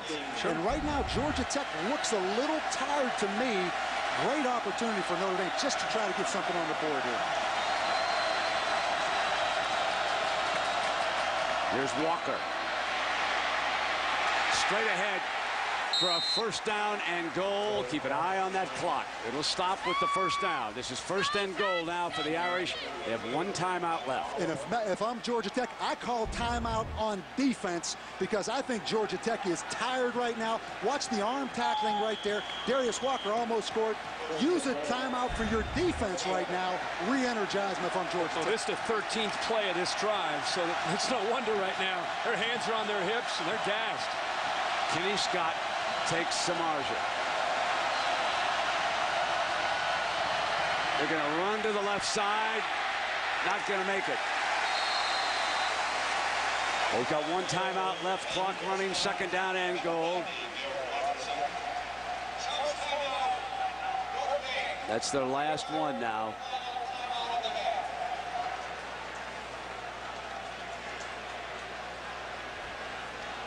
So he's got second down and goal. All down at the 5-yard line. And a reminder now, tune in at halftime. We'll have John Saunders, Craig James, and Doug Flutie. Happy to have him aboard. They'll be in New York for scores and highlights of all the action around the country. Ohio State and Texas rolling and headed for Austin next Saturday night. That's our primetime game. ESPN, college football on ABC. What a schedule they have put together for us. Week 3, we'll be out in the Coliseum. We'll watch the USC Trojans of Pete Carroll take on the Nebraska Cornhuskers of Bill Callahan. And on we roll. Isn't it great to finally have the games, Kirk, that we could look at? It's fun to watch college football. Starting Thursday, all day today. Tennessee, as you said, looked good. Now that you're down here at the 5-yard line, 16 seconds to go. Nothing has gone well until this drive. You've got to get points. You cannot take a sack, obviously. Brady Quinn knows that. He'll throw it away if he has to against his blitzing defense. But I think if Samardzija is not there, look for Walker or the tight end here on a seam route right behind the linebackers for a touchdown. Notre Dame with no timeouts. Backfield empty. Working with 16 seconds. Quarterback draw. Brady Quinn dives. End zone. Brady Quinn. That was a great call, but a risky call with no timeouts and second and goal at the 5. The half is over if he doesn't score. But a big drive for the Irish. Big drive, and because it worked, it's easy to say gutsy call, and a great call to get 7 points out of that drive. 14 plays. Huge play. And a surprise. Joya tacks on the extra point. Folks, we're going to have a whale of a second half here at Atlanta. You go with the quarterback draw. He gets a great block from John Sullivan and the right guard. Bob Morton scores on the quarterback draw. Brady Quinn on this drive showing it's not just his arm. This is the second time he's had to use his feet. And I know John Tenuta, defensive coordinator, things have gone too well for him to see his defense give up that big a drive, and that can change the momentum and complexion of this game on that series. And I'll tell you, when I look at Brady Quinn, if I had to say one word about Brady Quinn, it's courageous to me. Because I think back to when he started as a true freshman in a game against Purdue in West Lafayette when he was sacked 12 times. And I watched that game on television. I said, you know what? That kid will be a great player someday because he is courageous. I think you saw it on that drive. It wasn't just Purdue. I think those first 2 years he was battered. And I think that's when Charlie Weiss came to South Bend. The first thing he knew is he had a tough quarterback. Then he thought, let's see if he has the commitment. And then he realized that Brady Quinn had the physical tools and the commitment, studying tape, to be a very talented quarterback. That's what you saw last year. And I think in Brady Quinn's mind and in Charlie Weiss's mind, because of that experience last year, they expect him to take his game to the next level. Bobby Rinkus kicking off for the Irish. It'll be fielded at the 2 by Chris Dunlap, the wide receiver. And Chris well short of the 20-yard line as the first half runs out.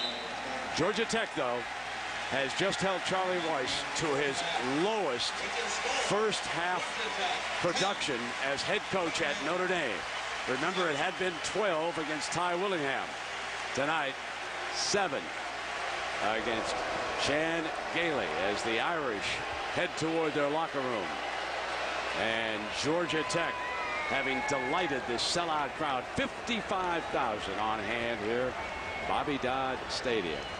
It's Saturday night. John Saunders, Craig James, and Doug Flutie are in New York. And let's go down below quickly to Lisa. Well, Coach, you got 7 late, but Brady Quinn has not looked comfortable. What's going on with your quarterback? Well, obviously we knew they were going to bring in a lot of fire zones, and which is exactly what they've done. You know, we'll get our composure back right there. There was a couple times he was under duress, and you know that's just the way it is right there. What adjustments do you make for the second half? We start to make the adjustments right there. You know, get the ball out a little bit quicker, run the ball a little bit to mix it up right there, and have a little composure and finish off drives. Thanks a lot, Coach. Good luck. Brent.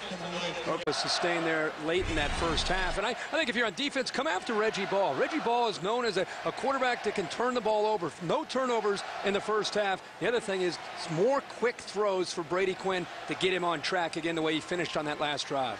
And Bob Davey, let's take a look at this now. Our Southwest Airlines playbook. Well, I think the first thing for Georgia Tech is going to jump out at you. The amount of penetration they had against the Notre Dame offense, the amount of pressure they had on Brady Quinn. I think it's really important in the second half that Georgia Tech maintains that kind of pressure. To do that, I think they need to alternate some players on defense and keep those guys fresh. But a great game plan against Brady Quinn. The Irish could not get the ball down the field in the passing game because there simply just wasn't enough time to do it. Rinkus kicks it off for Notre Dame to start the second half. And Grant will bring it out from 3 yards deep and short of the 20-yard line. And we check in with Lisa Salters. Lisa? Well, Brent, Chan Gailey just told me that he's pleased with the way his team is playing. He said we missed a few tackles there at the end. That caused the late 7 points by Notre Dame. But he said at halftime he told his team, look, we're playing well enough to be winning the game and to win this game on offense, but we're getting beat up on special teams. We've got to play smarter on both sides of the ball. Brent? Lisa, when you've got time, we're going to talk about what happened to the United States basketball team. Lisa, of course, one of our experts when it comes to the NBA, and the United States still can't believe they lost to Greece. But here it is. She played basketball at Penn State, point guard, too. She's a pretty good one now, Coach. There's a fake pitch by Reggie, rolling hard. And it'll be second down. You know, on that Notre Dame touchdown drive that she mentioned, and Chan said poor tackling, the Irish converted 2 big third down plays. One was the 14-yard pass to the tight end, and the other, Kirk, that 16-yard run by Brady Quinn. Yeah, and I think the run by Quinn, the scramble, really got the offense going. And it's just, again, a little thing that sometimes can spark the confidence of this Notre Dame offense. 2nd and 10 for Georgia Tech.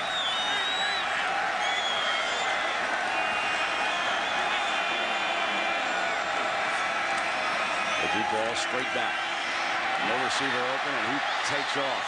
And he is dangerous. Out of bounds, first down. There is no question the kind of ability Reggie Ball has. You see him right here. This is a pass play.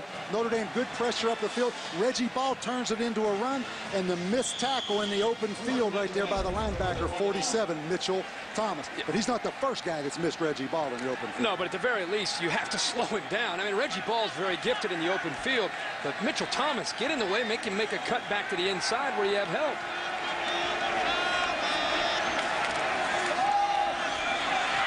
Here comes Choice. Picked up a couple of yards. Chris Frome, who's in the game, in on that play defensively for the Irish. Look at their first half possessions. You know, the big thing I see on that, what you don't see is no turnovers by Georgia Tech. And that's been the history of Reggie Ball, a little bit at quarterback, is turning the football over. So it's kind of what you don't see on those stats.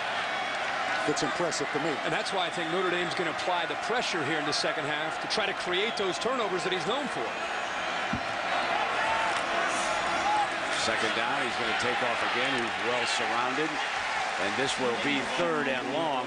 You take a look at Calvin Johnson's numbers and what he's done here tonight. 5 catches, 96 yards, and the touchdown. And you just have to wonder why they're not making every effort imaginable to get the ball back in the hands of number 21. You've got to get the ball into his hands, you said, Bob, at the top of this broadcast. I'm going to make you a bet right now. He's going to get the ball thrown to him on this play. Here we go. 3rd down and 7. It's not that complicated. Reggie Ball goes in the huddle and says, Calvin, I'm throwing you the football on this play. That's how good Calvin Johnson is. He's got Wooden over there. Not even looking at him. They set the screen. Well, I should have taken that. I'd have had a free dinner. Yeah, that's unbelievable I passed that up. That was gimme, folks. Ambrose wouldn't. The corner coming out. He wasn't even looking at it. Well, what's happening right now is Patrick Nix, the offensive coordinator, has a chart. And he's saying when they take 2 defensive backs and take Calvin Johnson away, we're going to go to Shard Choice. We're going to go to James Johnson. We're going to go to other receivers and other players on this offense that have to make a play. He needs to take the chart, wad it up, and put it in the trash can because 21 will make a play no matter how many defensive backs are on it. Bob, what did we see him do against Miami? He drove the corner off. That's all they would have had to do right there. Brooks. Like to punt. Here comes Zivakowski on a run-up now, looking for a seam. Hit the canvas at the 35-yard line. 10-7. Georgia Tech clinging to a 3-point lead right now. You're watching ESPN Saturday Night Football on ABC. Check some of the adjustments and see what the guru, Coach Weiss, likes to come up with here. There's a penalty against the Irish. Penalty flags. We were saying at the break there how huge a series this is for Notre Dame. False start. Number 76 on the offense. 5-yard penalty. Still first down. That's Bob Morton, the right guard, and you can see the first 5 possessions and what they did on that last one. But you go back to that last one, 14 plays, 80 yards, and a touchdown. You get it to 10-7. As miserable as things went in the first half, you hold Georgia Tech to 3 and out. You get the ball back. Momentum has changed. This possession pivotal for both teams. 30 yards of penalties against Notre Dame tonight. There's that quick drop. And here's Raymond McKnight up against a linebacker who slashed over there on him. That was Gary Guyton coming over out of bounds. So that short drop against a fierce rush. Big mistake right here by Kenny Scott, the experienced corner. Right there, he comes inside, gives up contain, and allows Raymond McKnight to the outside. Good block right there by Marcus Freeman, the tight end.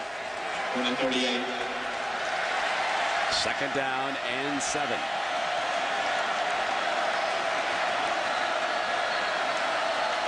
Toss play, Walker.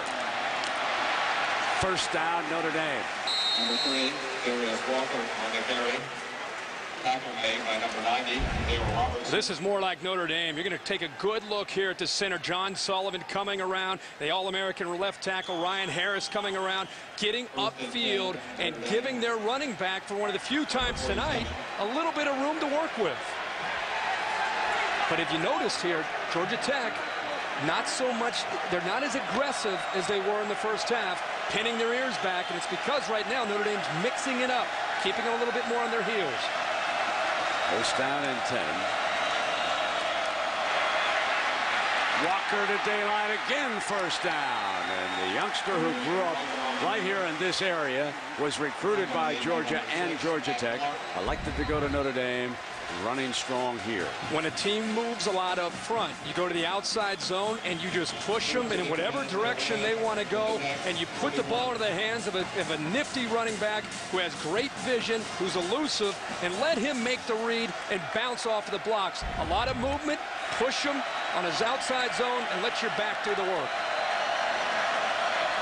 Now the fullback pounding away, swap, and I think we see here, Kirk and Bob, I think you would both agree. Obviously, the Irish coaches have said, we're going to start pounding at them. We're going to start running at them. But I think the key is, can this guy right here, who was held to 7 points in the first half, stay patient and keep doing this? If you're John Tenuta, you're a little bit concerned, but you don't mind this right now.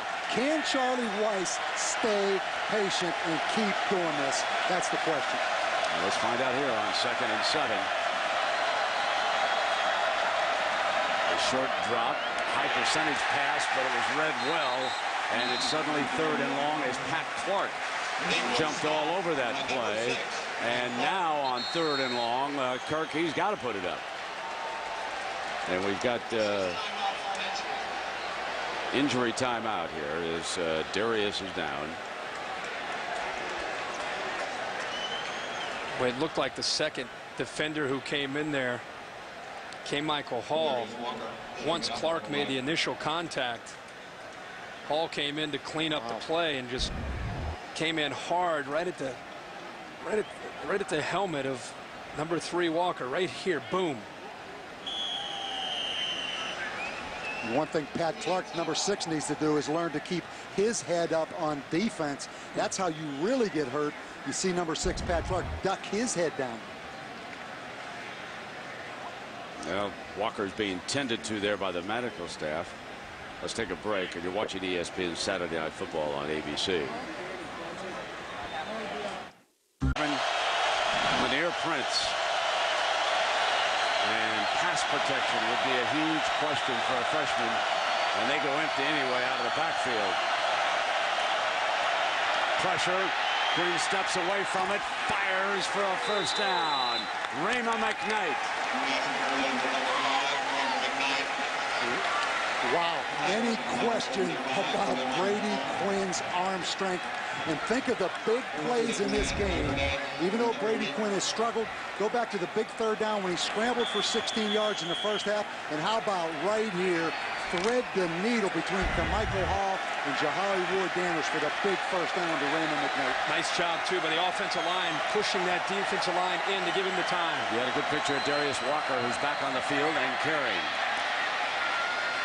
Battling to the 26-yard line, and now it'll be second down as Vance Walker seeing some playing time. Makes a stop. And again, the huge offensive line. Big size advantage over Georgia Tech's defensive line. Georgia Tech moving a lot up front. Fatigue on defense. If I'm a Georgia Tech coach or player right now, is my biggest concern.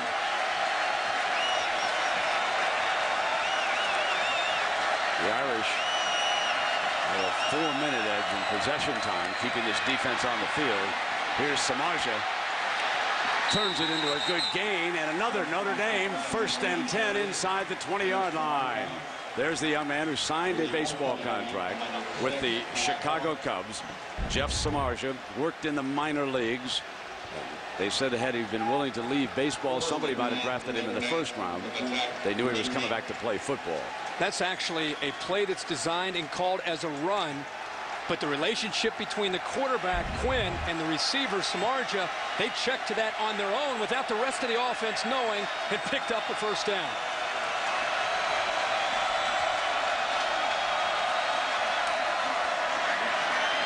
Play fake. Walker goes in zone. Incomplete. Now we take a look at the Pacific Life game summary. Georgia Tech went out to a 10-point lead, and Calvin Johnson caught their touchdown pass and then set up their field goal before Brady Quinn's quarterback draw put the Irish on the board late in the first half. So with Kirk Herbstreit, Bob Davie, and Lisa Salters, I'm Brett Musburger. Nice to have you along with us. About 10:25 here Eastern time. Second down and 10. Irish threatening. Fade. Corner. Out of bounds. Incomplete. Pat Clark was the defender. Coming into this football game, the one guy that I was concerned about the most for Georgia Tech secondary is this guy right here, Pat Clark. When you think about it, it's really unbelievable. He was a receiver last year, caught several passes in the last game of the year down in Miami. Now he's starting at corner, and I think really competing, and you saw it on that play right there. Here's your third down. The fullback to protect. Dances right, can't find a man open. And he is punched out of bounds. That's a penalty. Philip Wheeler draws the flag, and that is a huge penalty against the Georgia Tech defense. And Brent, I don't know if it's necessarily late, but it's helmet to helmet on Philip Wheeler. Came high on Quinn.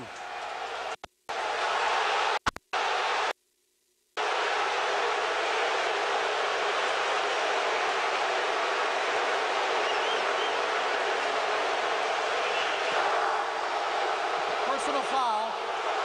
Blow to the head.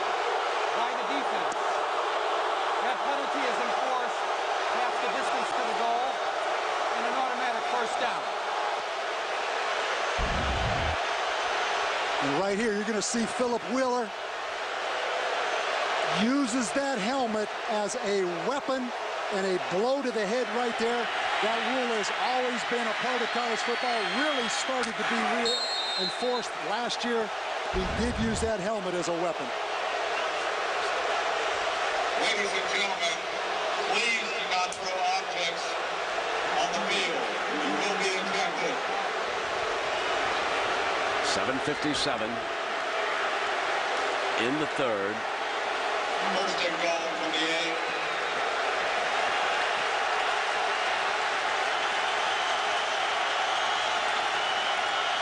The toss to Walker, stretch to the left. There was a penalty flag. I believe the umpire threw it. By number 41, Philip Wheeler. Flag of the play. The holding call by the umpire. He had it.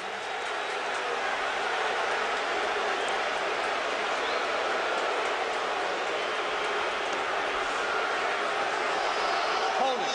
Number 50 on the offense. 10-yard penalty. Repeat down. Santucci, left guard.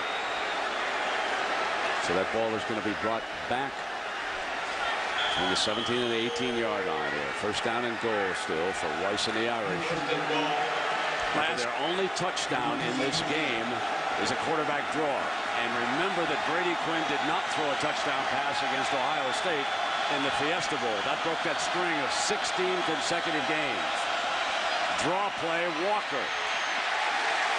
Stop at the 15-yard line.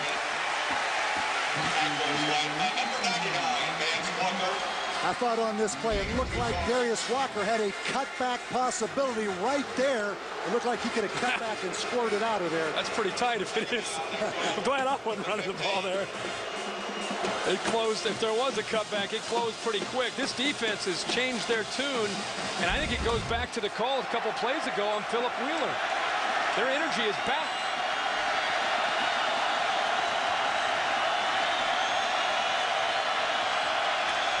Second and goal. Drops it off. The screen is Walker. Touchdown. Penalty flag.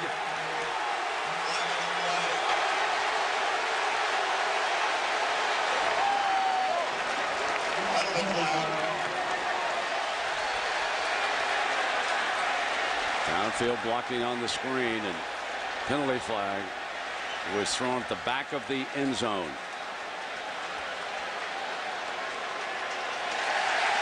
Illegal block by the Irish.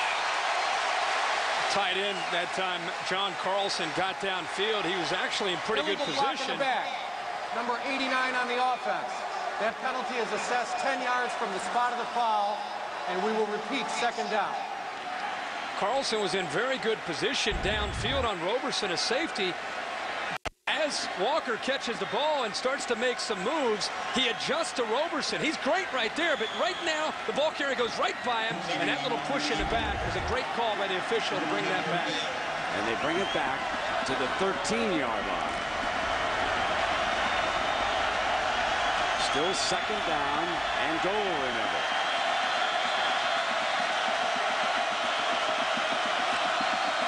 Draw, Walker again, sprinting left, looking for the angle. Got Scott on him, dives for the pylon. Touchdown.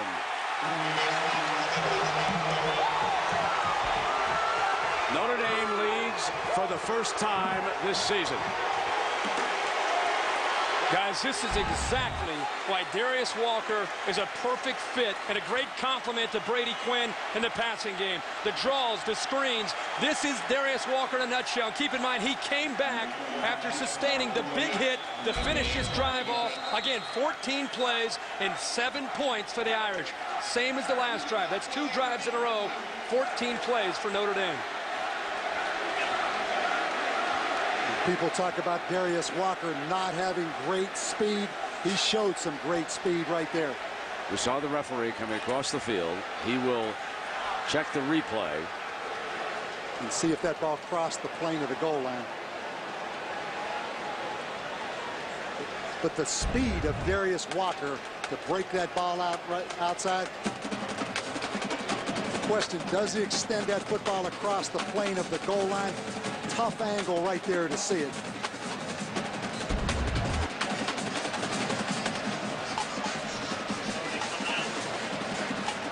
I think that was the old coach getting the information before we did. The play stands as called on the field. Touchdown. I think Lee Corso got a preview there. You see that, Kirk? Yeah, I saw him down there. Scooter's right in the middle of everything, isn't he? Had the big hat on and pregame. Now he's down there getting in the way. There he is. All right, the Scooter. referee went right by him and said, Lee, we've still got a touchdown. Lisa, tell Scooter to just back up. Tell him to stay back. So the young man who grew up in Georgia, mom and dad moved up to South Bend. And when you take a look at the Notre Dame roster, they list his hometown, South Bend, Indiana. The coach, he's from down here, and he's a good one. Joya adds the extra point. Brady Quinn and the Fighting Irish lead it by 4. Corey Smith and Ted Ginn and the Buckeyes down in Austin, Texas. That's Saturday night. Here we have Notre Dame ahead for the first time. And that's their second straight 14-possession drive. And Grant will take a knee and it'll come out on the 20-yard line. Well, the season premiere of Grey's Anatomy is coming up on ABC Thursday, September 21st, 9/8 Central. So make a move with TV's hottest doctors to a new season and a new night. That'll be Thursday night. And the dynamics of this game change right now drastically for Georgia Tech, and particularly for their quarterback, Reggie Ball, because right now Notre Dame has the momentum. They have the lead. In the past, this is where Reggie Ball has tried to force it a little too much. Option on first down. And choice is running it out. The reason why you hear the crowd is they want a penalty called against Notre Dame on the sideline hit. But of course, when you saw and you heard that helmet-to-helmet collision, that was the reason why the penalty flag was thrown against Philip Wheeler on that play in the Notre Dame drive. So it's 2nd down and 7. Got to think that Calvin Johnson's got to become a factor again for Georgia Tech. This time they're moving him around. This time in the slot, they've got to get him the football to have any chance of moving the ball. Quarterback draw. First down, Georgia Tech.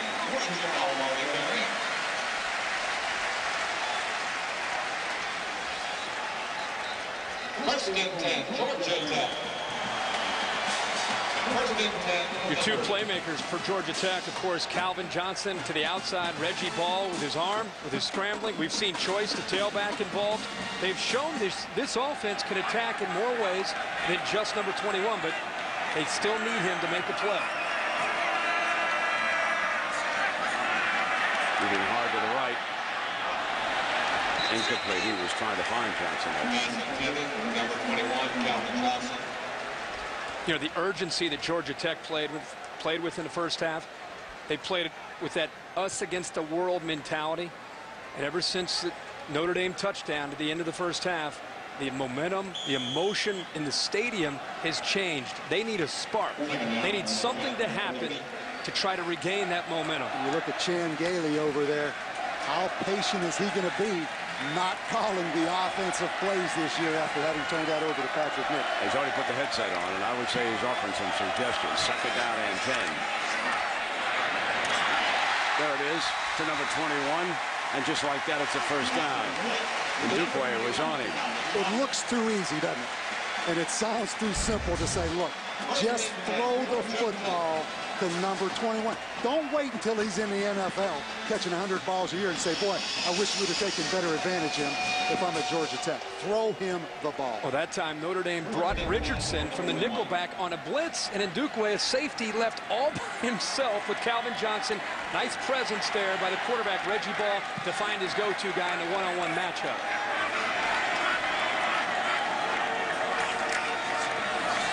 Here's Choice to the 46-yard line on first down. A promising drive starting here, Bob. And you see the weapons of Georgia Tech at the key positions on offense. Quarterback, wide receiver, and running back. This is a talented, talented football team. That front, Victor Bobby Amiri, Trevor Laws, Derek Landry, Ronald Talley. Remember down here, a little bit more humidity than what they're accustomed to in South Bend. It was 71% humidity when we started. 54% humidity, for example, up in South Bend this evening. Second down. Reggie got a lot of time and drills it. One thing I wanted to see coming into this game, what changes would Notre Dame's defense make over last year? One thing I do see, Charlie Weiss sent his staff to the New England Patriots, the Carolina Panthers, playing a lot of nickel 5 defensive backs in this game, something you didn't see a lot of last year. That's right now the biggest change I've seen. He also spent most of his time in the spring analyzing the weaknesses of that defense. Third down and 1 now, and Choice trying to get the first down. The Irish meet him in the hole. That was Maurice Crum, number 40, who was at the point of attack. It's a good job by this defense here on 3rd and short, and you consider where we are in this game right now, 14-10, and the way Notre Dame's been able to drive the length of the field, 2 straight drives. Chan Gailey going for it. I'd go for it. Momentum of this football game has definitely changed. I would go for it right here.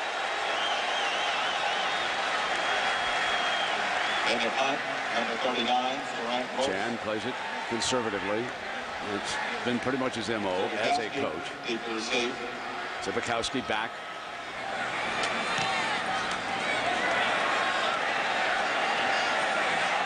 And they'll let it go to the end zone. It'll come out on the 20-yard line. Exactly what they didn't want to happen for Georgia Tech. Last 2 drives from Notre Dame have changed everything about this football game. They had 54 yards of total offense before that last drive when Quinn took it in.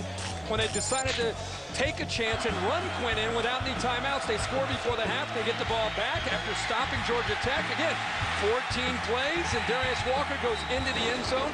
2 touchdowns on the last 2 drives. They get the football back. The feel and the energy on the field right now definitely in favor of the Irish. First down and 10 for Notre Dame, leading at 14-10. Toss play with Darius Walker stretching left. And a nice run as he's tripped up by Philip Wheeler. And you really feel the rushing game, particularly with Darius Walker right now starting to assert itself for Notre Dame. No question, Kirk, huge series right now for Georgia Tech defense. It's standing around again. And that's why I say I would have gone for it on 4th down, because you sense the momentum has switched, obviously, in this game. Look at him waiting around, waiting for the offense to break the huddle. A little bit of a, again, of a different look out of them compared to that energy they played with in the first half. Second down, here comes the toss. Here's Darius. Wheeler and his friends are there to meet it. Tackle made by number 35, K. Michael Hall. So Philip Wheeler, number 41, and K. Michael Hall, number 35, have been 2 very, very busy linebackers here tonight. And right now, if you're Georgia Tech, your energy level's down a little bit. Momentum's gone to the Irish. But stop and think of the big picture. It's 14-10 against the number 2 ranked team in the country. You're in great shape. Step up and keep playing. So here's 3rd and 1. Schwab, the fullback, ahead of Darius Walker. There's Schwab banging for the first down. So Philip Wheeler, who made the stop from Columbus, Georgia, folks, and at halftime, the Little League champions from that town. I think it's about 70 miles. Pick any of the pressure on Brady Quinn. Walker and that gang, weren't they a delight at Williamsport? And there's the coach. Oh, and the package. They just did a great job and drew a huge ovation from the fans. They'll be over at Athens. They're going to throw out the first pitch when the Dogs open their baseball season next spring. There's a long pass for Raymond McKnight. McKnight got it, 21-yard line. Just looking long ball of the night by number 10. Tackle made by number 6, Matt Clark. This is the matchup that Brady Quinn has looked for. Pat Clark, the former wide receiver, against Raymond McKnight. This is what McKnight will bring to the offense this year for Notre Dame. Ball underthrown. Great adjustment by McKnight to come back, high point the ball, locate the ball, and go up and make the catch. You lose Maurice Stovall from last year. You regain Raymond McKnight, who, by the way, led this team in receiving in 03 and 04 before the ACL last year. 44 more yards. 185 throwing by Brady Quinn tonight. Darius Walker battling for a tough yard that time. And right now, if you're the Georgia Tech defense, let this third quarter run out, regroup, and try to hold Notre Dame to a field goal in this situation.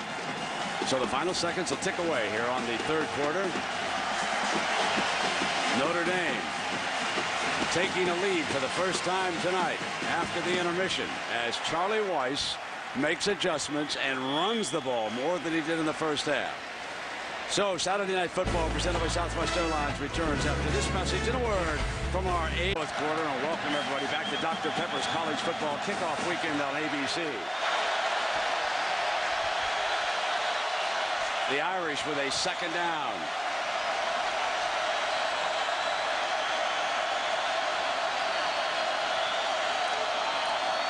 Here's Walker. Dances in the middle inside the 20. This is going to be third and a big play coming up for this Georgia Tech defense. I'll tell you what, you made the point they'd love to get him into a field goal situation. No question, Brent. Hold him to a field goal. How about this move right here by Darius Walker? Right there. Beats Philip Willer. They had penetration in the backfield just to get that back to the line of scrimmage. But huge play right here on 3rd and 7. Darius Walker's off.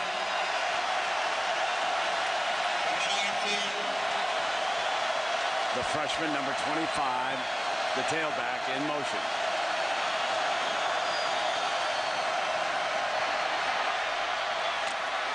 Dropped. Raymond McKnight drops it inside the 10-yard line, and that brings up a field goal situation. And that is all that Georgia Tech could ask for. And he just said, come on, Ray. As he comes off the field, you can read Coach Weiss's lips. Now, remember, Georgia missed a 42-yarder back in the second quarter. This is a 36-yarder. Samardzija, the holder. Missed again. It's a 4-point game. And I'll tell you what, go back to the drop by Raymond McKnight on 3rd down, a sure first down. Huge, huge break for Georgia Tech right here. I don't know if I'd want to be that kicker walking over to the sideline right now. He's missed from 42. He's missed from 36. Georgia Tech still in the thick of it. Here in the second half, Georgia Tech with 2 possessions has only 45 net yards. Reggie Ball pulls out on 1st and 10 and throws it away. He was dancing around, and it is time for us to take a look at the Pac-Life game summary here tonight. Calvin Johnson, the talented wide receiver for Georgia Tech, has caught 7 balls for 111 yards and 1 touchdown. Darius Walker has carried 17 times for 72 yards and 1 touchdown. And Brady Quinn, 21 of 36 for 185. Ball dances to the 24. Mike Richardson there, and suddenly it's 3rd down and about 5 for Georgia Tech, Coach. And I'll tell you, Brent, we need to talk a little bit about this Notre Dame defense. A defense that was really maligned last year, gave up 396 yards a game, the worst in school history. Really played solid here tonight. And Noel Richardson, a freshman from Georgia, and that defensive line now, number 53. So they've seen a handful of the talented newcomers under pressure. Reggie throws it, diving Wow, what a catch by number 21. Johnson's hands, folks, are unbelievable. See if they're going to take another look at this, but watch Richardson hold his jersey still. He still breaks away because of his strength and reaches out to make a catch. There's Georgia Tech trying to hurry to get to the line to get the snap off before they review it, but lays out, and he's done this his entire career. Look at his hands. Oh, are you kidding Look me? at how strong his hands are to make that catch. Officials do want to stop the action. Georgia Tech not able to get the ball snapped quick enough.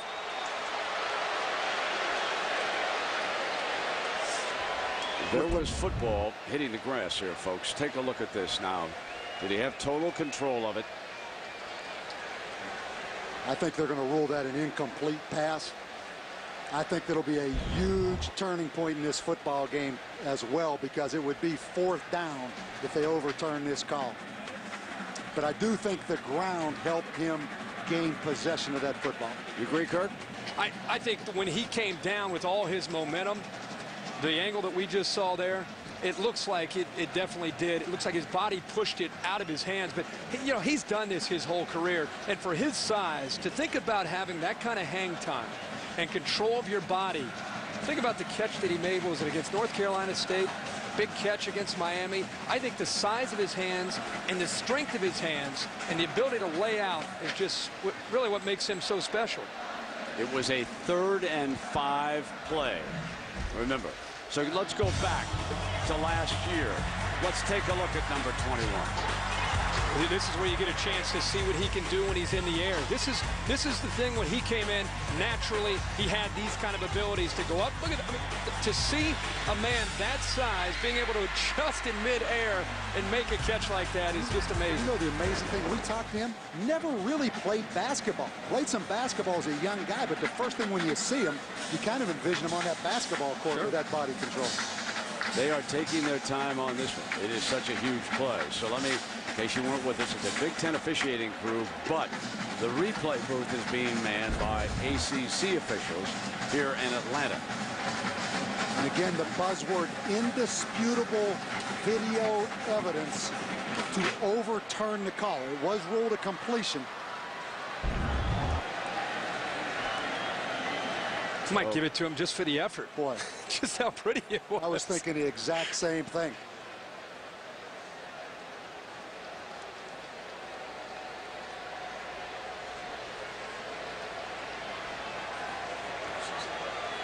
Bumblebees look like they're losing interest a little bit. She knows what's on the line right here. She realized it would be 4th and 5 and have to punt that football back to Notre Dame. Rubbing the beads there. I want to remind you now, this is just the start of ESPN College Football on ABC. Let's listen now. After review, there is indisputable video evidence that the pass hit the ground and was incomplete. 4th down, 5 yards to go. A huge break in this game. We're going to remember this, Bob, as you said, 12:56 to go in this game, down 4, a 1st down potentially. This will be a play you'll go back and look at and remember. You're the Georgia Tech defense. Forget about all of that right now. Go out and get a stop against the Notre Dame offense. And it was clearly a 1st down, and now it'll be 4th and 5. Brooks trots onto the field. Zibikowski, the return man for the Irish. And Zibikowski, an outstanding return man, in my opinion. Zibikowski, he can receive. Trying to get Notre Dame good field position here. Still 12:56 remaining. Fine punt fielded at the 22, up the middle. Penalty flag is thrown.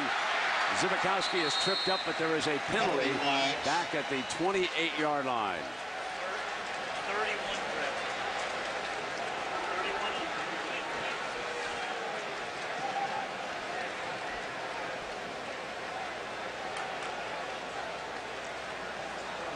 So this one's coming back. Yeah. Illegal block. Sergio Brown here, just a little over anxious, trying to block Chris During Dunlop. the return, illegal block in the back. Number 31 on the receiving team. That penalty is 10 yards from the spot of the foul.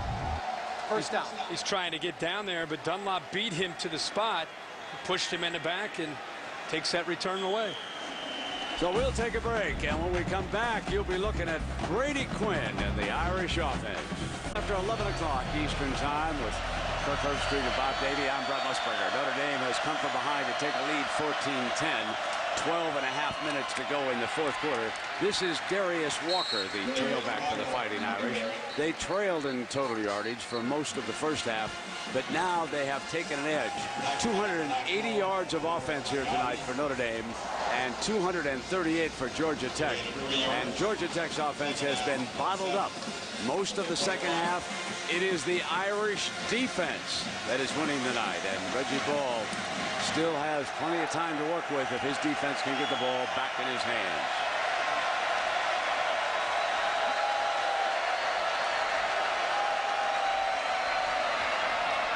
High and incomplete. It'll be third down for the Irish. Penalty flag. Headed for number 89, John Carlson. This will be the 13th penalty of the night against the Irish.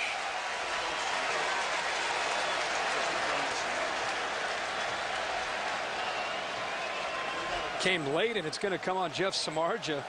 Personal foul. Leg whip. Number 68 on the offense. That penalty is enforced after distance goal. Repeat second down. That is the tackle, Ryan Harris.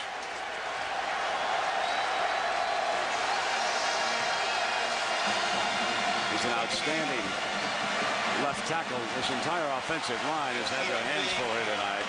Harris, Santucci, Sullivan, Morton, and the freshman Sam Young.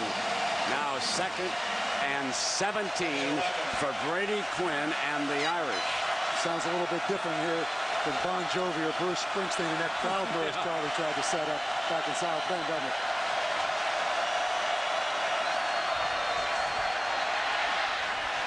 Samardzija the target. What a grab. What a grab by number 83 at the 48-yard line. Well, Jeff Samardzija, guys, we've talked so much about Calvin Johnson. Jeff Samardzija is going to be a first-round draft choice as well in the NFL draft. Amazing ability to go up and adjust to the ball in the air. The ball is thrown to his outside shoulder. He finds the ball against the Georgia Tech corner, Kenny Scott, and makes a great catch over his left shoulder. And if you're a Georgia Tech fan, you want offensive passing. A little bit of a push there. Bump right there on Kenny Scott. They've been kind of letting him go on both sides tonight. 42 yards. Maybe the best two receivers in the country in this game in Calvin Johnson and Jeff Samardzija. Travis Thomas is in that running back for the first time tonight. Remember, he has played linebacker on a weak side. Cutback. He was switched from running back to linebacker in the spring when Coach Weiss wanted more speed on the defense. But they still list him as the tailback behind Darius Walker and ahead of the freshman Manir Prince. And now for the first time tonight, we are seeing 26 on the offensive side of the ball. Brett, let's go back to something you brought up last night in our meeting about the heat and humidity. Playing in the South for a team from up in the North, pretty impressive to see Travis Thomas taking majority of snaps on the defensive side of the ball and then coming in and giving him a change of pace with his speed at tailback. You got that right. 2nd and 5.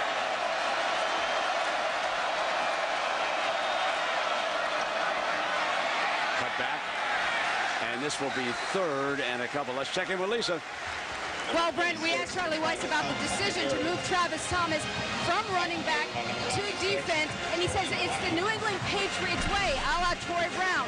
We moved him to the secondary. But when he asked Travis Thomas, Thomas was at first confused.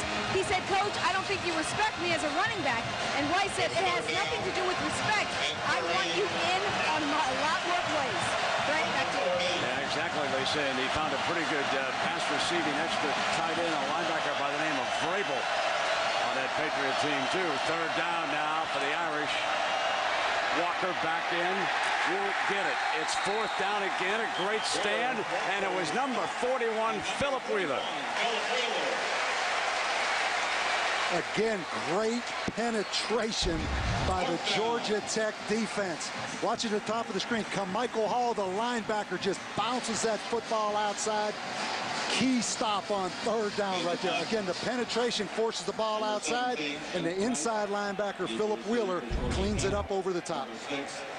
Jeff Price with the big leg. Pat Clark back deep.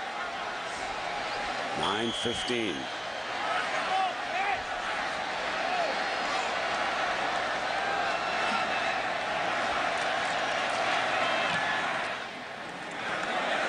This one go toward the goal line. And it'll come out on the 20-yard line. Georgia Tech gets it back. 8:57 to go, and you're watching. All right, John, and here it's 14-10, and the Ramblin' Rook takes it over now with 8:52 to go, trailing by 4. There's a quarterback draw again. Reggie Ball to daylight, and a first down at the 39-yard line. Predetermined quarterback draw. Excellent block right there by number 68 Mansfield Rado. Maybe the quickest running back on the field right here, Reggie Ball, Georgia Tech's quarterback. So a little bit of the no huddle as they bring him out quickly after that 18-yard run.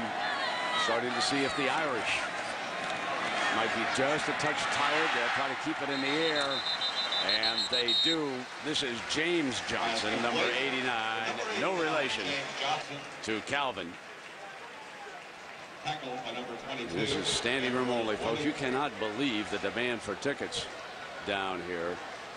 And it looks like, well, Wrigley Field on a busy day. It's so cozy down here.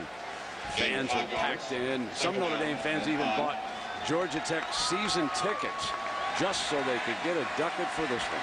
Second down and 4. Quick flip now to Grant.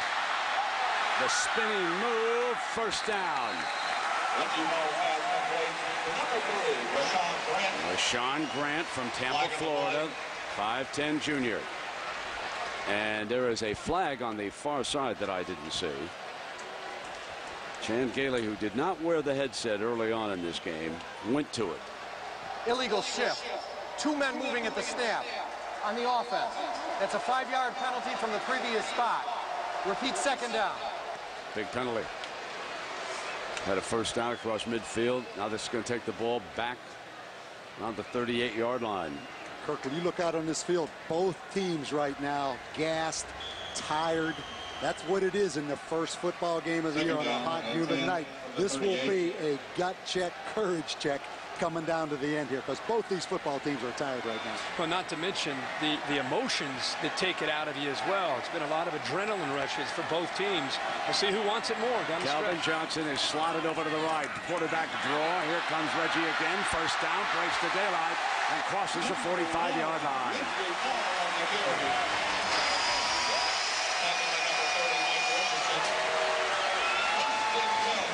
This is where Reggie Ball, we've seen him on this drive, have a chance to show what he can do. And again, I think Notre Dame is so aware of the outside threat of the passing game that they're completely being surprised by Reggie Ball and his speed. Great double team that time by the big tight end Matthews and the guard McManus to take the linebacker out of the picture and give Reggie Ball some running room.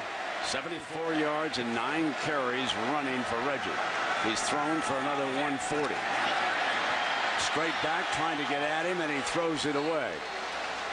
And I think you see the maturity of a 4-year starter at quarterback and the development of Reggie Ball right there, Kirk. This is about the time of the game in a critical situation when we've seen Reggie Ball force the issue. That time the play was covered on the screen, and he threw the ball into the ground, didn't risk the turnover. And that's, as you said, that's what's gotten him into trouble in the past when he's turned the football over, made poor decisions, because he has so much confidence in his ability that he always thinks he can make the play.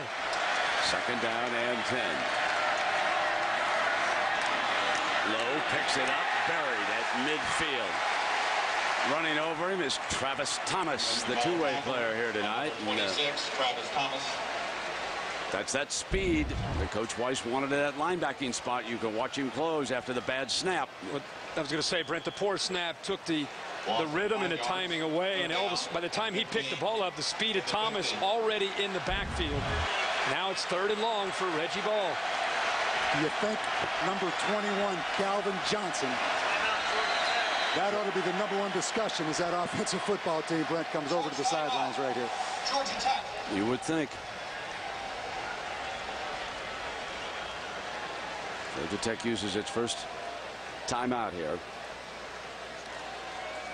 And we will check in with John Saunders in New York. Brent for the Sports Center in. John, we will check in on USC in 2 weeks. They will be hosting Nebraska out of the Coliseum. Next week, of course, ESPN football on ABC. We'll pack up the trucks and the circus will move to Austin, Texas. Game day will be there to start everything off. And we'll continue with John Saunders' pregame show in the afternoon on ABC. And we'll bring you the rematch between Texas and Ohio State at 8 Eastern time. A game that Vince Young pulled out in the 4th quarter in Columbus, and that sent the Longhorns on their way to a national championship, one of the great games of the season a year ago. Isn't it exciting? Adds to the excitement after today's performance by Texas and Colt McCoy at Ohio State and Troy Smith. Adds even more anticipation after both these teams look so good this afternoon. Talk about pageantry in college football. The Ohio State Buckeyes going down to Austin. Talk about football tradition-rich states, Ohio and Texas.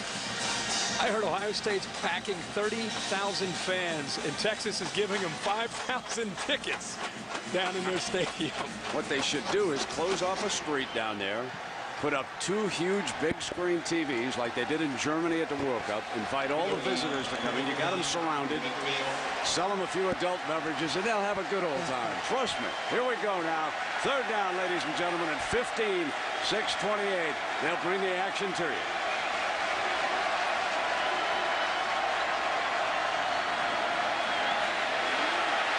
In trouble. Going down. The Irish defense with Maurice Crum, number 40, leading the assault that time. The last 2 plays, Notre Dame decided to instead of sitting back, Rick Minter decided to bring pressure, and that was a good call. Even though it's 3rd and long, instead of dropping back with 7 or 8, they decided to bring Crum from the outside, bring some linebackers, and try to force Reggie Ball to make a play. And close at the end of this play, if the whistle blow, late hit right there on the quarterback, very close right there, to have been a personal foul on Notre Dame. From behind Brooks, the punter.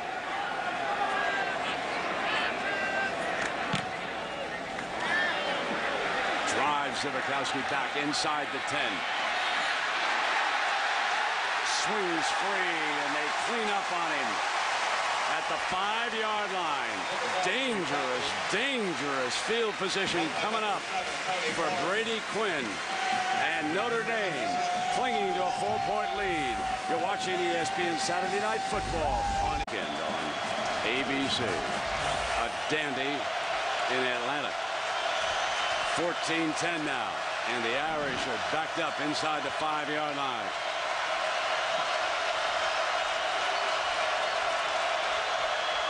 The toss to Darius Walker. Got daylight.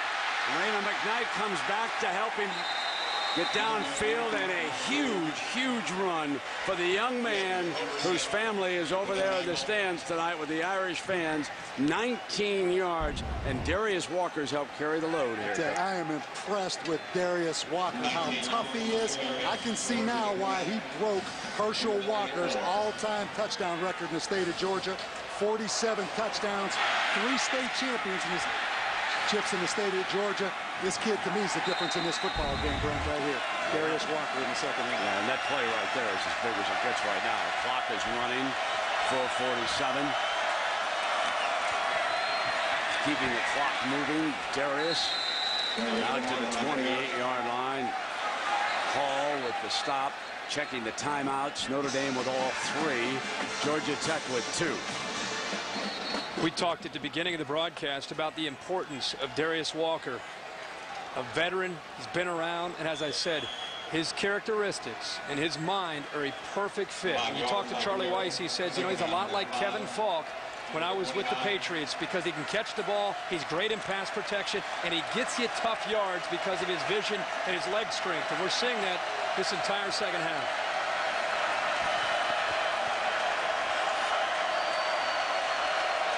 On 2nd and 6, the draw. First down, bolts free, and a holding call is going to bring this one back. Flag thrown back on the 31-yard line.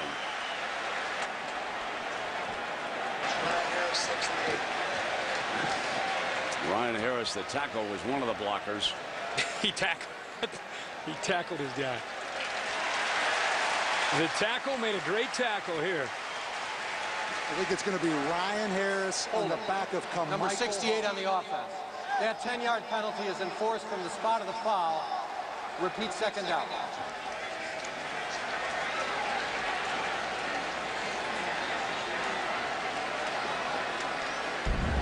This is an obvious call right here. Watch the left tackle, number 68. Ryan Harris, Carmichael Hall, the linebacker. Get him a defense. Down from behind. How big was that penalty? And right now on the Georgia Tech side, they've got to be thinking about how to get the ball into the hands of Calvin Johnson if they can get it back. Second down. Now the clock is down to 3:30. They desperately have to have it back. Thomas is a running back here for the Irish. Draw play. Thomas to the 25.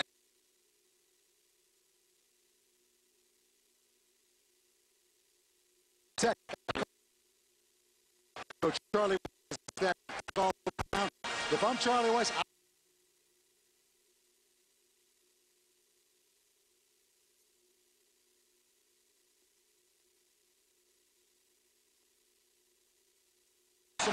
If you know Charlie Weiss, you know he's an aggressive play caller. It'd be shocking if he does not decide to throw the football to pick up this first down.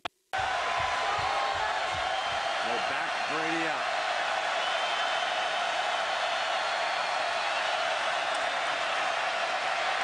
Great blocking job. Beautiful Arema McKnight. What a job by the offensive line. Tanuna brought pressure, and it was picked up gorgeously by that veteran offensive front that time. 19 yards. They brought the pressure this time right up the middle. They have time to throw, and Arema McKnight in a one-on-one opportunity. You have to win that battle on the outside. He's able to do it and pick up the first down. And what you see, Kirk, for the first time tonight, Georgia Tech played man-to-man coverage. Jahi Ward-Daniels, number 32, doesn't play a lot of man, could not contain Arema McKnight. First down and 10. Thomas stays in as the Irish running back. They've got the clock down to 2:12 now. And now at midfield, Weiss content. And I am somewhat surprised now that Georgia Tech, well, we've got it stopped here. Now they've got one.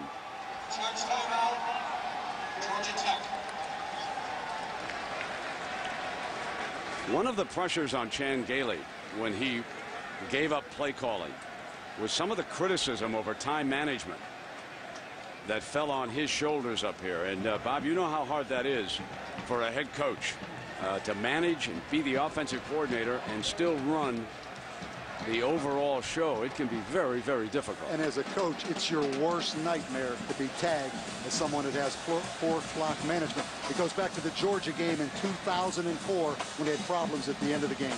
Well, we've got a moment. Let's take a look at the ESPNU All-State Standings Review, folks. And take a look.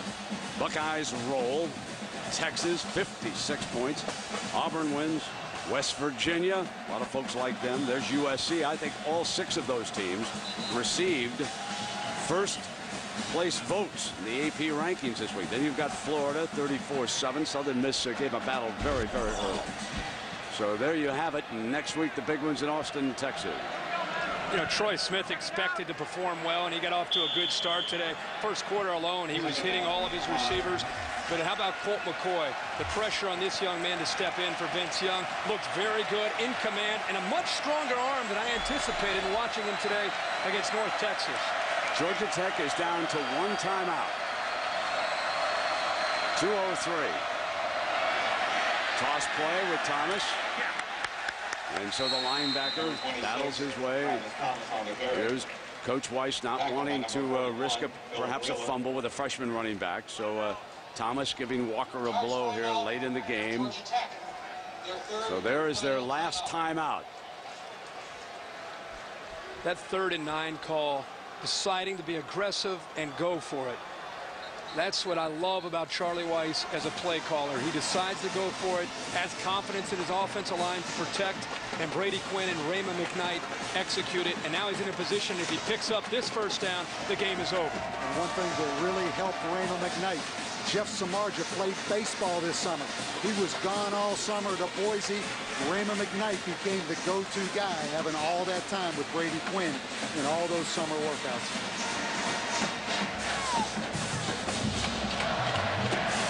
And, of course, over on ESPN, if you missed any of the day's games, the Sports Center will have a full recap over there. And here on ABC, I imagine most of your stations are waiting to bring you the local news from our affiliates. So that's still ahead of us here tonight. We're down inside of 2 minutes.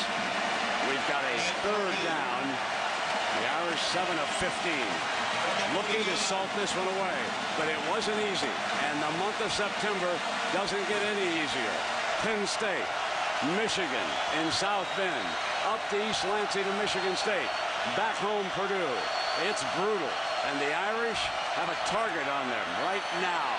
And Thomas twisting, did not get it. Thomas on the carry. Georgia Tech with no timeouts, but how amazing, and maybe the most critical play in the game, you hand the ball to a tailback who started the game, Brent, as a linebacker. That's really an amazing story. Amazing story and a great play by K. Michael Hall to save Georgia Tech and give them a chance potentially if they can come up with another stop here. How about Charlie Weiss? This has to be tried to draw Georgia Tech off sides. Do not jump off sides. You never know here. Gonna let the clock run down. We'll take it. We'll take the penalty here. He's got Price with the big leg. There's no question what he was going to do. They didn't quite get it set up right. Charge timeout. Notre Dame. And he got the timeout. And I didn't think he got it for a moment, but he did. It's never over with number 21, Calvin Johnson, as a wide receiver for Georgia Tech. You're watching ESPN College Football on ABC. Rather interesting, because if you look at that picture, he's going to go for it. Kirk, go ahead. Earlier this week, I talked to Charlie Weiss about his nature to go for it, being aggressive. He said, we did a study in the NFL. He said, you know the 2 guys that were in the top 3 last year? Bill Belichick, number 1 and going for it, and Bill Parcells, number 3 and going for it on 4th and 1. Travis Thomas is his running back. That is no easy yard there, too, as you look down. And Quinn over the top.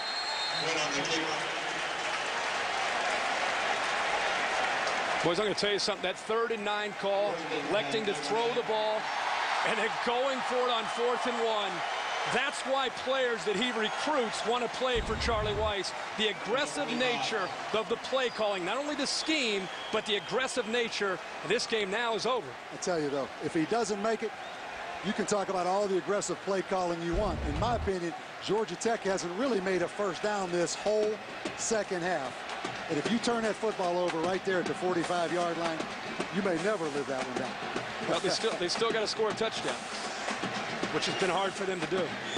And so are Chevrolet MVPs. And in recognition of their efforts, Chevrolet will make a $1,000 contribution to each university's general scholarship fund. Darius Walker, 117 total yards, and Calvin Johnson, 111 receiving yards and 1 TD. And even though he had a brilliant evening, you're left asking yourself, why didn't he get the ball even more? All right, Coach? That is exactly right.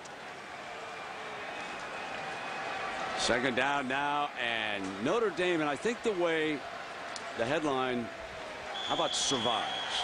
Anybody think of a better headline than that? Perfect. You know the headline? Won. In the end, all that matters is the W. This was a tough, hard-fought win for Notre Dame tonight. 14-10, our final score. Notre Dame trailed Throughout the first half, they were down by 10 points. And you must say that Coach Minter's Irish defense stood up here tonight and made some big plays. And a couple of youngsters from Georgia